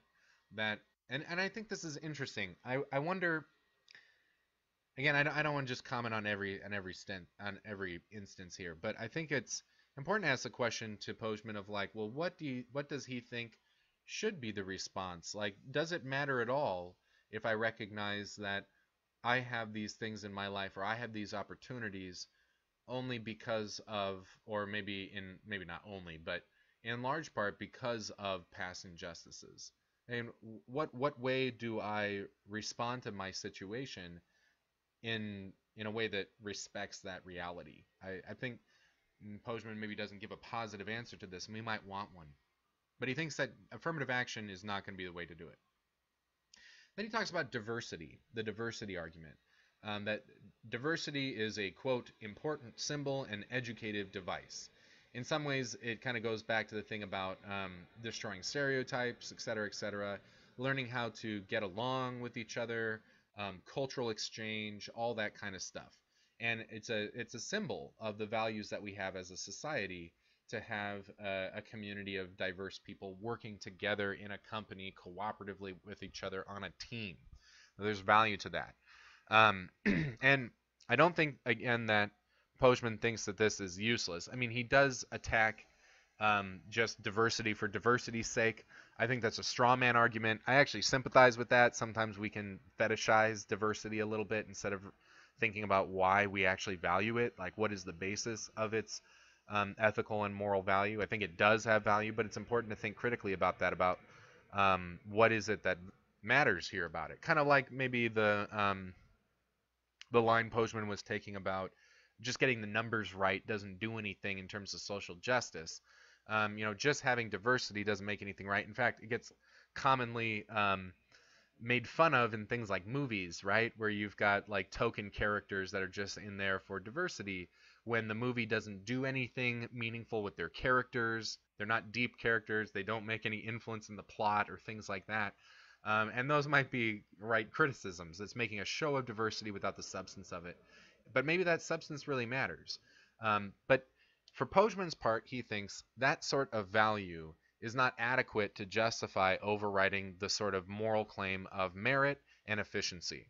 That it is just to kind of operate under this meritocratic system, and that efficiency is something we should be concerned about too. Getting the best person for the job who can do the best job in that position is something that matters, that society's got a vested interest in, a stake in that. He says a lot of times the benefits of diversity are frequently irrelevant to the job that's at hand. And then he makes this other point that there are other ways to learn about other cultures other than through these kinds of diversity hires. And I think there's a question about that. I just want to say somebody thing. It's very hard for me to turn off my critical voice here. But yeah, I promised I wouldn't do this, and I'm tempted. I'm goading myself into it. Maybe it's worth asking the question about just in what way, substantially, could diversity in the workplace have this kind of positive benefit that we would hope for from diversity generally? I think that's a good question to ask. And then we've got this anti-meritocratic argument to justify reverse discrimination. And we saw this in Hedinger through the entertaining of the argument that the most qualified person does not deserve the job. All right? Remember, Hedinger was saying there's a lot of factors that influence why we have the qualifications that we do. The only ones that we could really be said to deserve are those things that are the result of our own effort, that we've put into it, and everything else, all the other circumstantial factors that we didn't have any control over, we don't deserve those things. So there can't be a moral complaint here against affirmative action. And in fact, Hedinger says if we're judging on merit alone, based solely on what people's effort is, then actually a lot of times it's the people that come from these disenfranchised backgrounds that are more deserving of the job than the people who are more qualified because they've had to do more work to get to that position. Now, um, Postman wants to go after. He actually sort of breaks down the argument, and I'm actually going to bring it up on the screen here. But he says this, and I'm worried about this as a possible straw man. Since no one deserves anything, society may use any criteria it pleases to distribute goods. That's kind of the main argument here. But he really breaks it down and tries to look at it here, and he wants to attack premise 4. So premise 4 here says, if a person does not deserve what produces something, then they do not deserve its products. Okay, so if I don't deserve the things that put me in a position to develop myself to have these qualifications, then I don't deserve the qualifications themselves. That's where Postman wants to go. I'm a little suspicious of the first premise here, that society may award jobs and positions as it sees fit as long as individuals have no claim to these positions. It sort of makes it arbitrary on society's part. Little concern about that. But this is how Postman wants to go for it. And he uses an example of gifts. So if I'm gifted $100, well, I don't deserve it. It was just a gift. It was a free gift. But that doesn't mean that I'm not entitled to do what I want with that $100, and that if I use that $100 to buy something, that it's not mine, and that like society could take it away from me because like, hey, you didn't do anything to deserve this, so we can take it from you. Postman wants to say we deserve the fruits of our labor and conscious choices. And that sounds to me like the effort part that Henger's focusing on, but it's sort of like Postman is like mixing them up together. Like that once I put my labor into this sort of thing, then even if there are other favorable circumstances which I didn't deserve that set me up in order for that to be effective or to make a certain result happen, then that I don't deserve those things too. So that's his argument. He also uses another kind of reductio argument that says, well, if this is really true, if for all the things that we don't deserve, society can use any criteria it wants to distribute goods, then that means social engineers can take my eyes and kidneys since I don't deserve them. Like, I didn't do anything to make sure that I have eyes and kidneys, so the social engineers can like steal them from me and use them for whatever purposes it wants. Of course, that's absurd, and that would be an immoral result. I think it's worth thinking about how the opponent can respond here. That there are maybe other principles that this social engineering is subject to. Basic considerations about justice. Just because we're focused on one aspect of justice, this kind of egalitarian aspect of social justice, doesn't mean that all the other elements of justice fly out the window too. So there's that. But that's his argument. And then I say anything missing here to allude to how there could maybe be other arguments in defense of affirmative action that Postman does not entertain. If this was my on-campus class, I would ask for the class discussion a little bit, but I'm going to move things along unless anyone in the chat wants to jump in on that. But also, maybe this is a good time to check in with the chat and see if you've got any questions about what we've been talking about so far.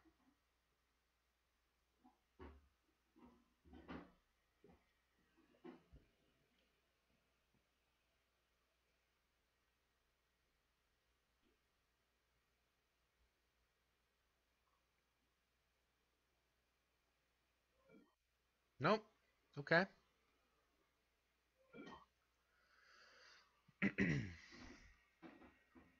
So Postman is saying that. So the question is the diversity of working environments unjustifiable based on Postman? And Postman is saying, I think that yeah, there's some good to this, but it's not a big enough good that outweighs these concerns about frustrating the meritocratic system that we operate under, and the sort of um, inefficiency costs that will happen if we fail to hire the most qualified employees. So it's not so much like diversity doesn't matter for Postman as much as he kind of doesn't think it has as much value. It doesn't have as much weight as these other values that we're concerned about. I mean, if you wanted to ask him for an argument for that, that'd be absolutely fair. I mean, on what grounds do we want to start weighing these different moral values?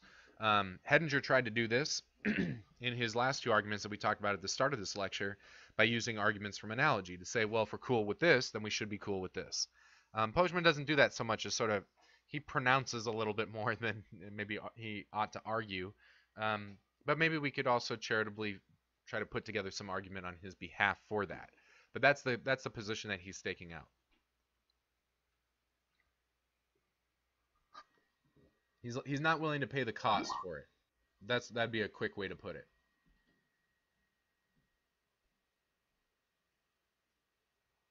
All right. Anything else?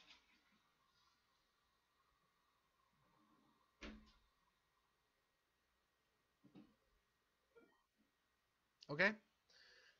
In looking at Postman's arguments, was there anything that you felt should have been addressed that he didn't address in terms of ways that we could try to defend affirmative action?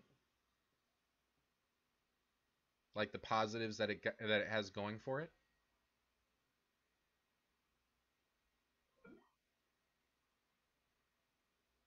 No?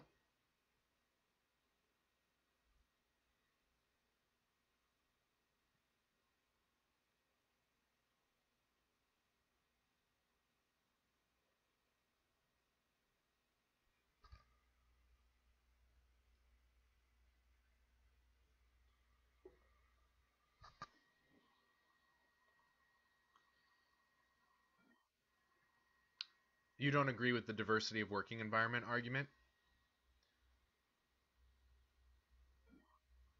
So you think diversity in the working environment is more valuable than Postman gives it credit for?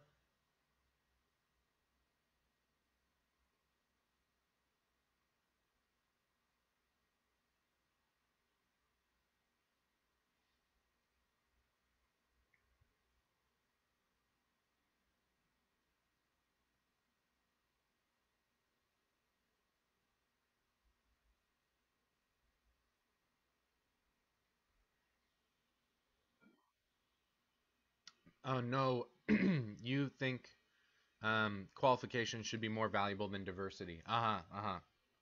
I see. So you do agree with him about that.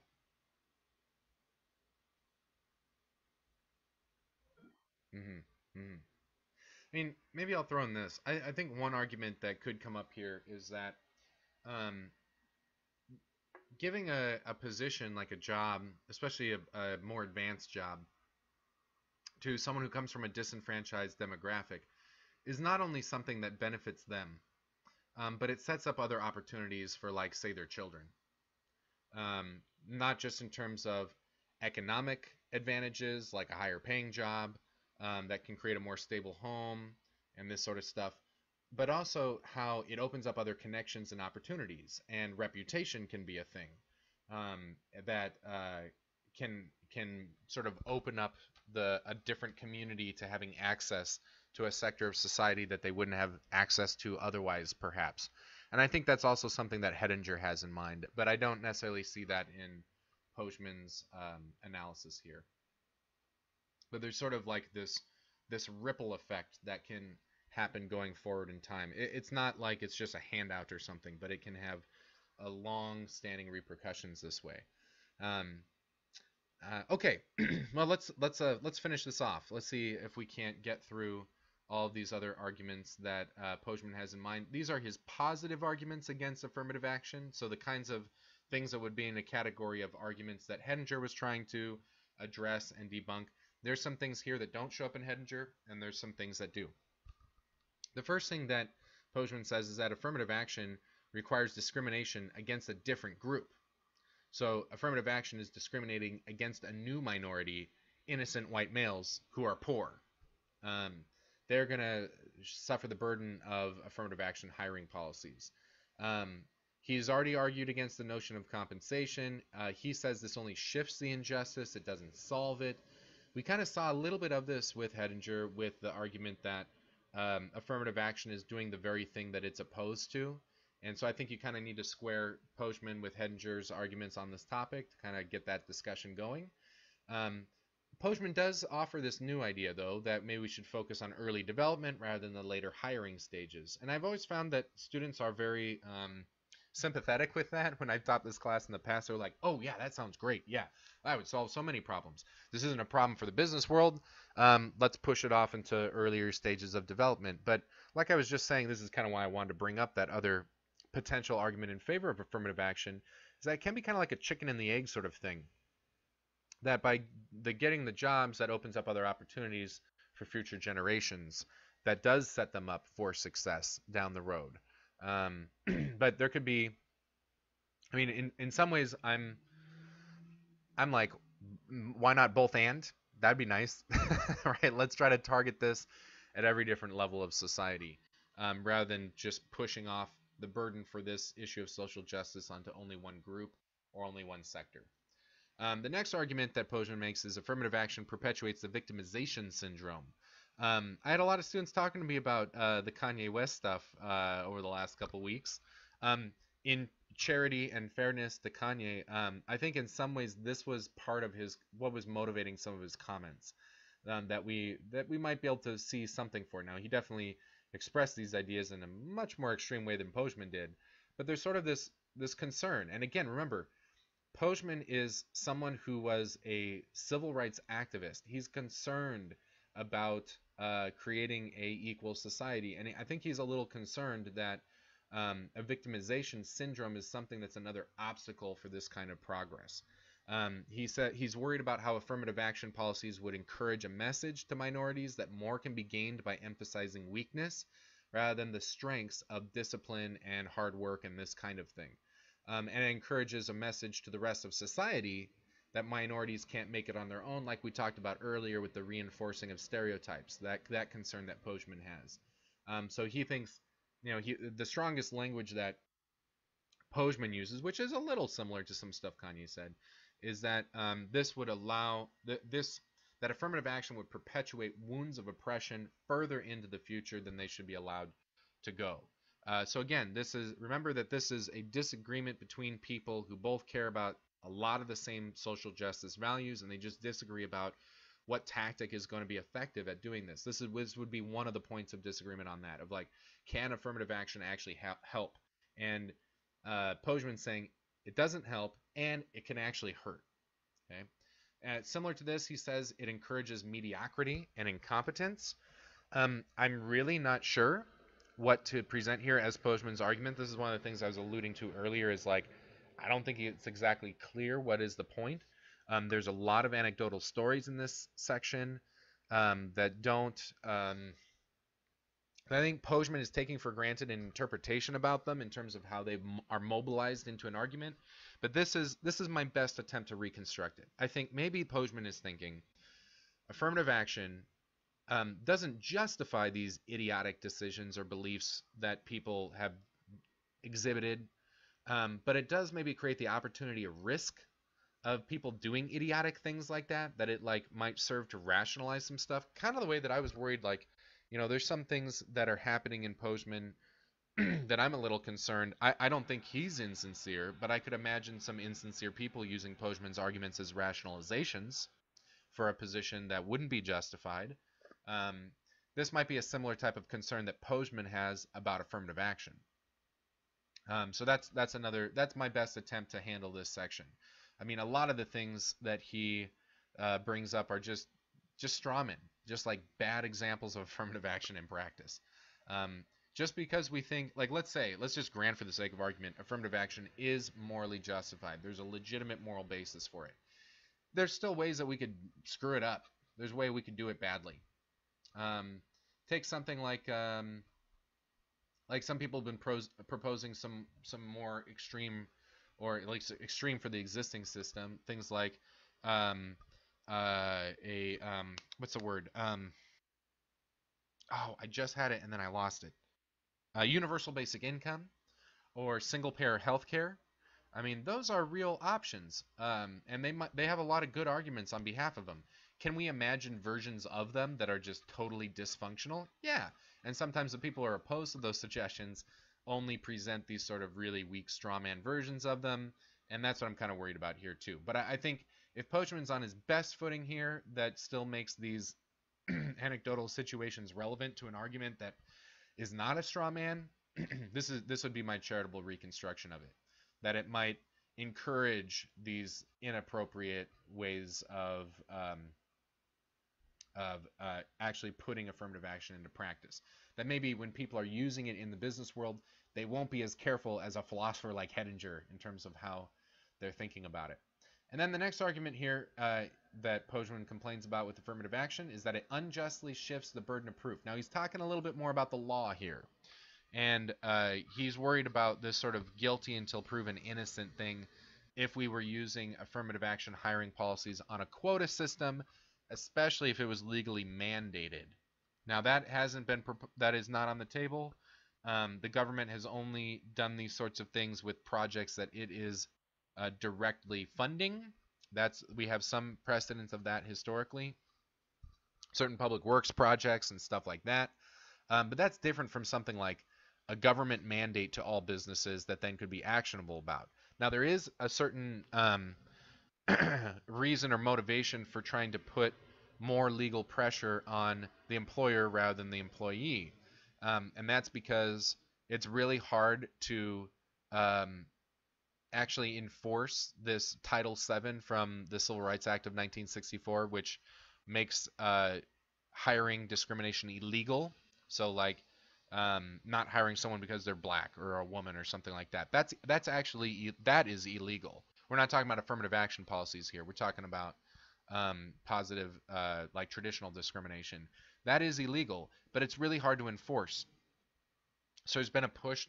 It's really easy for employers to have this presumption of innocence. It's like prove it, prove that we're racist, right? That's really, really, really hard to do, except in the most blatant of circumstances. The figuring out who is the most qualified person for a job is somewhat subjective. And sometimes people make hiring decisions not on that basis. And to show that there's any kind of racial or sexist animus behind it is really, really hard to prove. So there's been some pressure to kind of like shift the legal weighting here so that there's more of the need for an employer to prove that they're not doing that than to be proven that they're guilty of this sort of thing. But Pochman complains about that and thinks that betrays some of our principles about rights under the legal system that we have in America. Okay, and then we get to the argument from Merritt. And this has been the kind of core thing that's been looming around the whole rest of it for Pochman. Pochman thinks rewarding excellence is both just and efficient. So there's a lot of appeal from Pochman in this section on just a prima facie argument based on intuition. That we sort of have strong intuitions that merit should be rewarded. And that's what I mean to talk about this meritocratic system. If it's got a moral basis to it, it might just be that we think people who have developed themselves into being the best should be rewarded for that.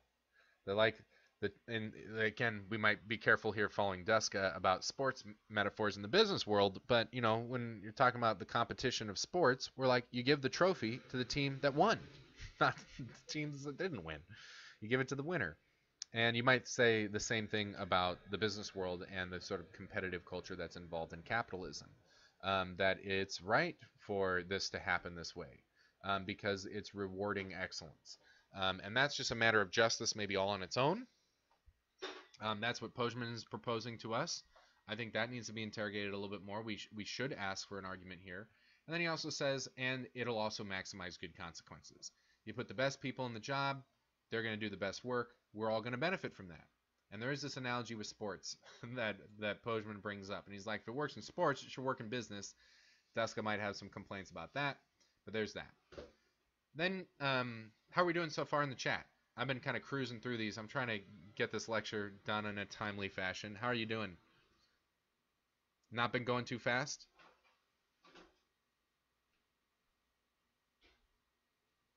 We're doing okay? Any questions? Is merit-based employment consistent with the rule of utilitarianism? That's really interesting. So, certainly conceiving it as a matter of justice, like if we think people who do excellent things should be rewarded, and people who do substandard things, or maybe we might say bad things, should be punished. I mean, that is not in utilitarianism. Remember our little treatment of utilitarianism? Mill went out of his way to try to deal with the opponent of justice, and this would fit in there. However, utilitarians might be impressed by the argument that um, rewarding excellence creates an incentive for doing better that will produce more good consequences. So that kind of system might be the way to maximize utility. Not because it's something that merit is something of intrinsic moral worth, but it might have this mechanism of maximizing overall good consequences. Does that make sense?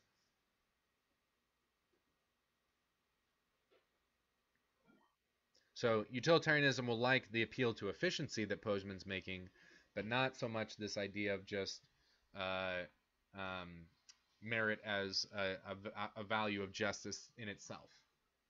But we have a lot of those intuitions, right? Like if you do good work, you expect to be rewarded, and you think it would be right for you to be rewarded for that. If you don't do good work, you're like, well, I didn't do good work, so I didn't deserve the reward. That kind of thinking is what Postman is also appealing to, and utilitarianism wouldn't be down with that. Not directly. Indirectly, yes, but not directly.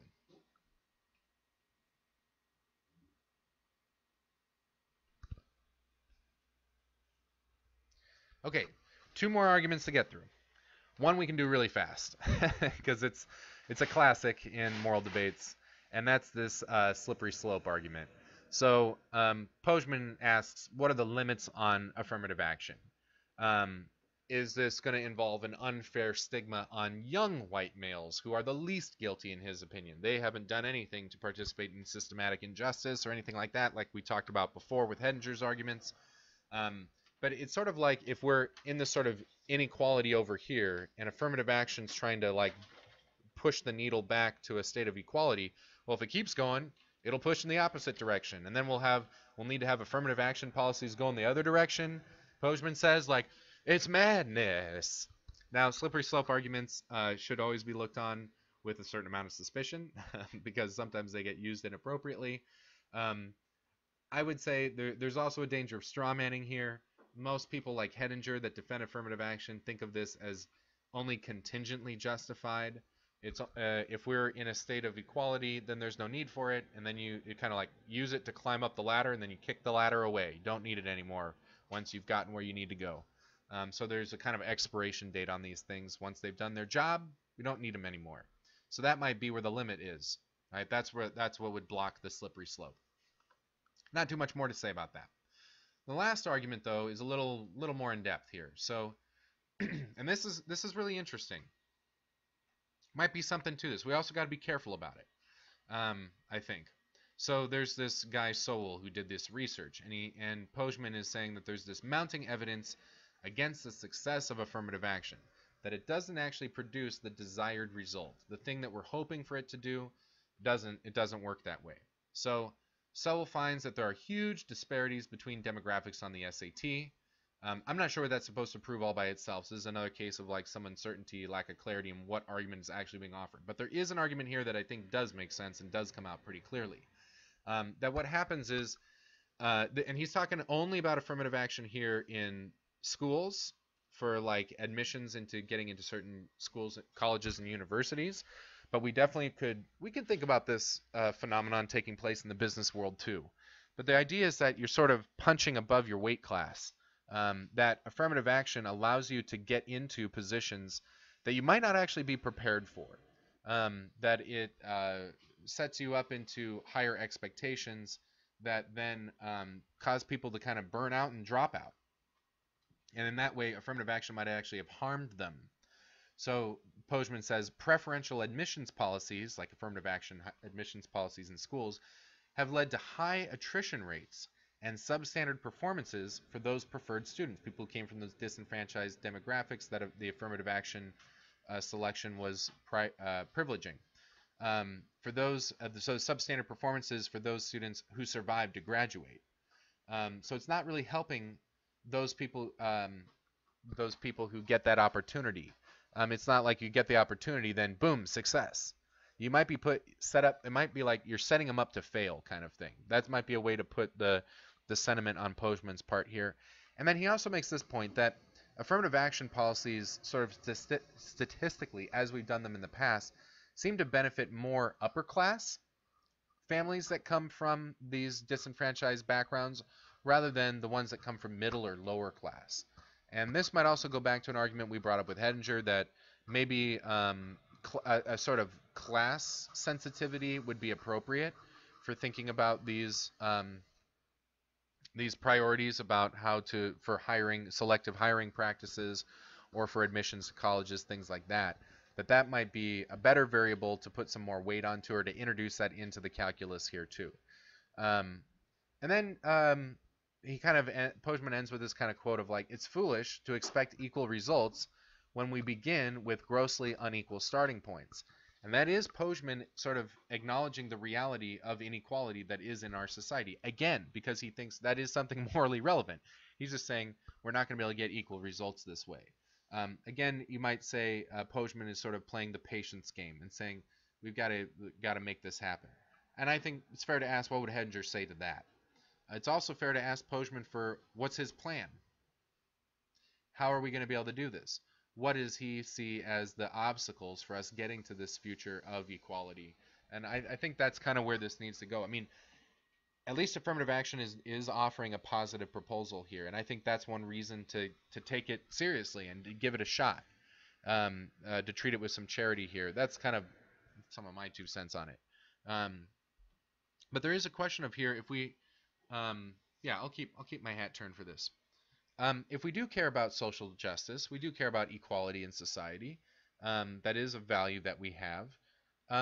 Can we just kind of wait for nature to run its course, sort of thing? Will time march forward, and this direction of progressiveness will just keep going? That we don't have to push it along in any kind of way. I'm a little skeptical about that. I'm not sure if that is humanity's natural momentum. I'm kind of worried the natural momentum might be in the other direction, and that we could have our development stop and maybe regress too. That I think these things are possible. So it's worth, if we really care about these values, then we have to take stock of like what are the obstacles to them, and what are our options. And it might be that an imperfect option is better than no option. Or maybe find ways to respect the concerns that Postman is raising and ask ourselves, yeah, is there a way we can do this better? Maybe not throw out the whole plan, but maybe modify it in a way that can dodge some of these moral concerns that he's raised. So that's kind of my little 2 cents on that, in sort of closing the book here on the affirmative action topic. When we get together on Thursday's lecture, we're going to pick up a new topic, this topic of international business, and this is the long-awaited, promised discussion where we're going to reintroduce the conversation around moral relativism. By the way, before I forget, code word tonight is going to be garlic. I am looking forward to some garlic in my meal to come here. So how about garlic is our code word, not something fancy tonight. Just keep it simple. Yeah, garlic. Yeah. Okay. So yeah, we'll be doing moral relativism, cultural differences, multinational, international corporations, and ethical standards that differ from culture to culture, and how is that relevant for our thinking about business ethics more generally. So I'm very excited for that conversation too. I think it's going to be a good one. I'm looking forward to seeing what you think about it too on the message boards. I've been a little backed up on catching up on some of that grading because I've been preparing for this big campus talk I'm giving tomorrow. But after that gets done tomorrow, then I'll be catching up again on that. And keep in contact with me about talking about papers, paper ideas, and all that good stuff too. We've got a little less than 3 weeks now, so let me know about what you're thinking about. Definitely don't procrastinate. I want to do everything in my power to encourage you not to do that, just because I want this to be a good experience for you, and I think procrastination will not serve you in that regard. So, and I want to be a support, and the more time we got to talk about it, the more support I can offer. So rope me in on it and let me be a part of it with you. But good luck with it, and I'll see you on Thursday.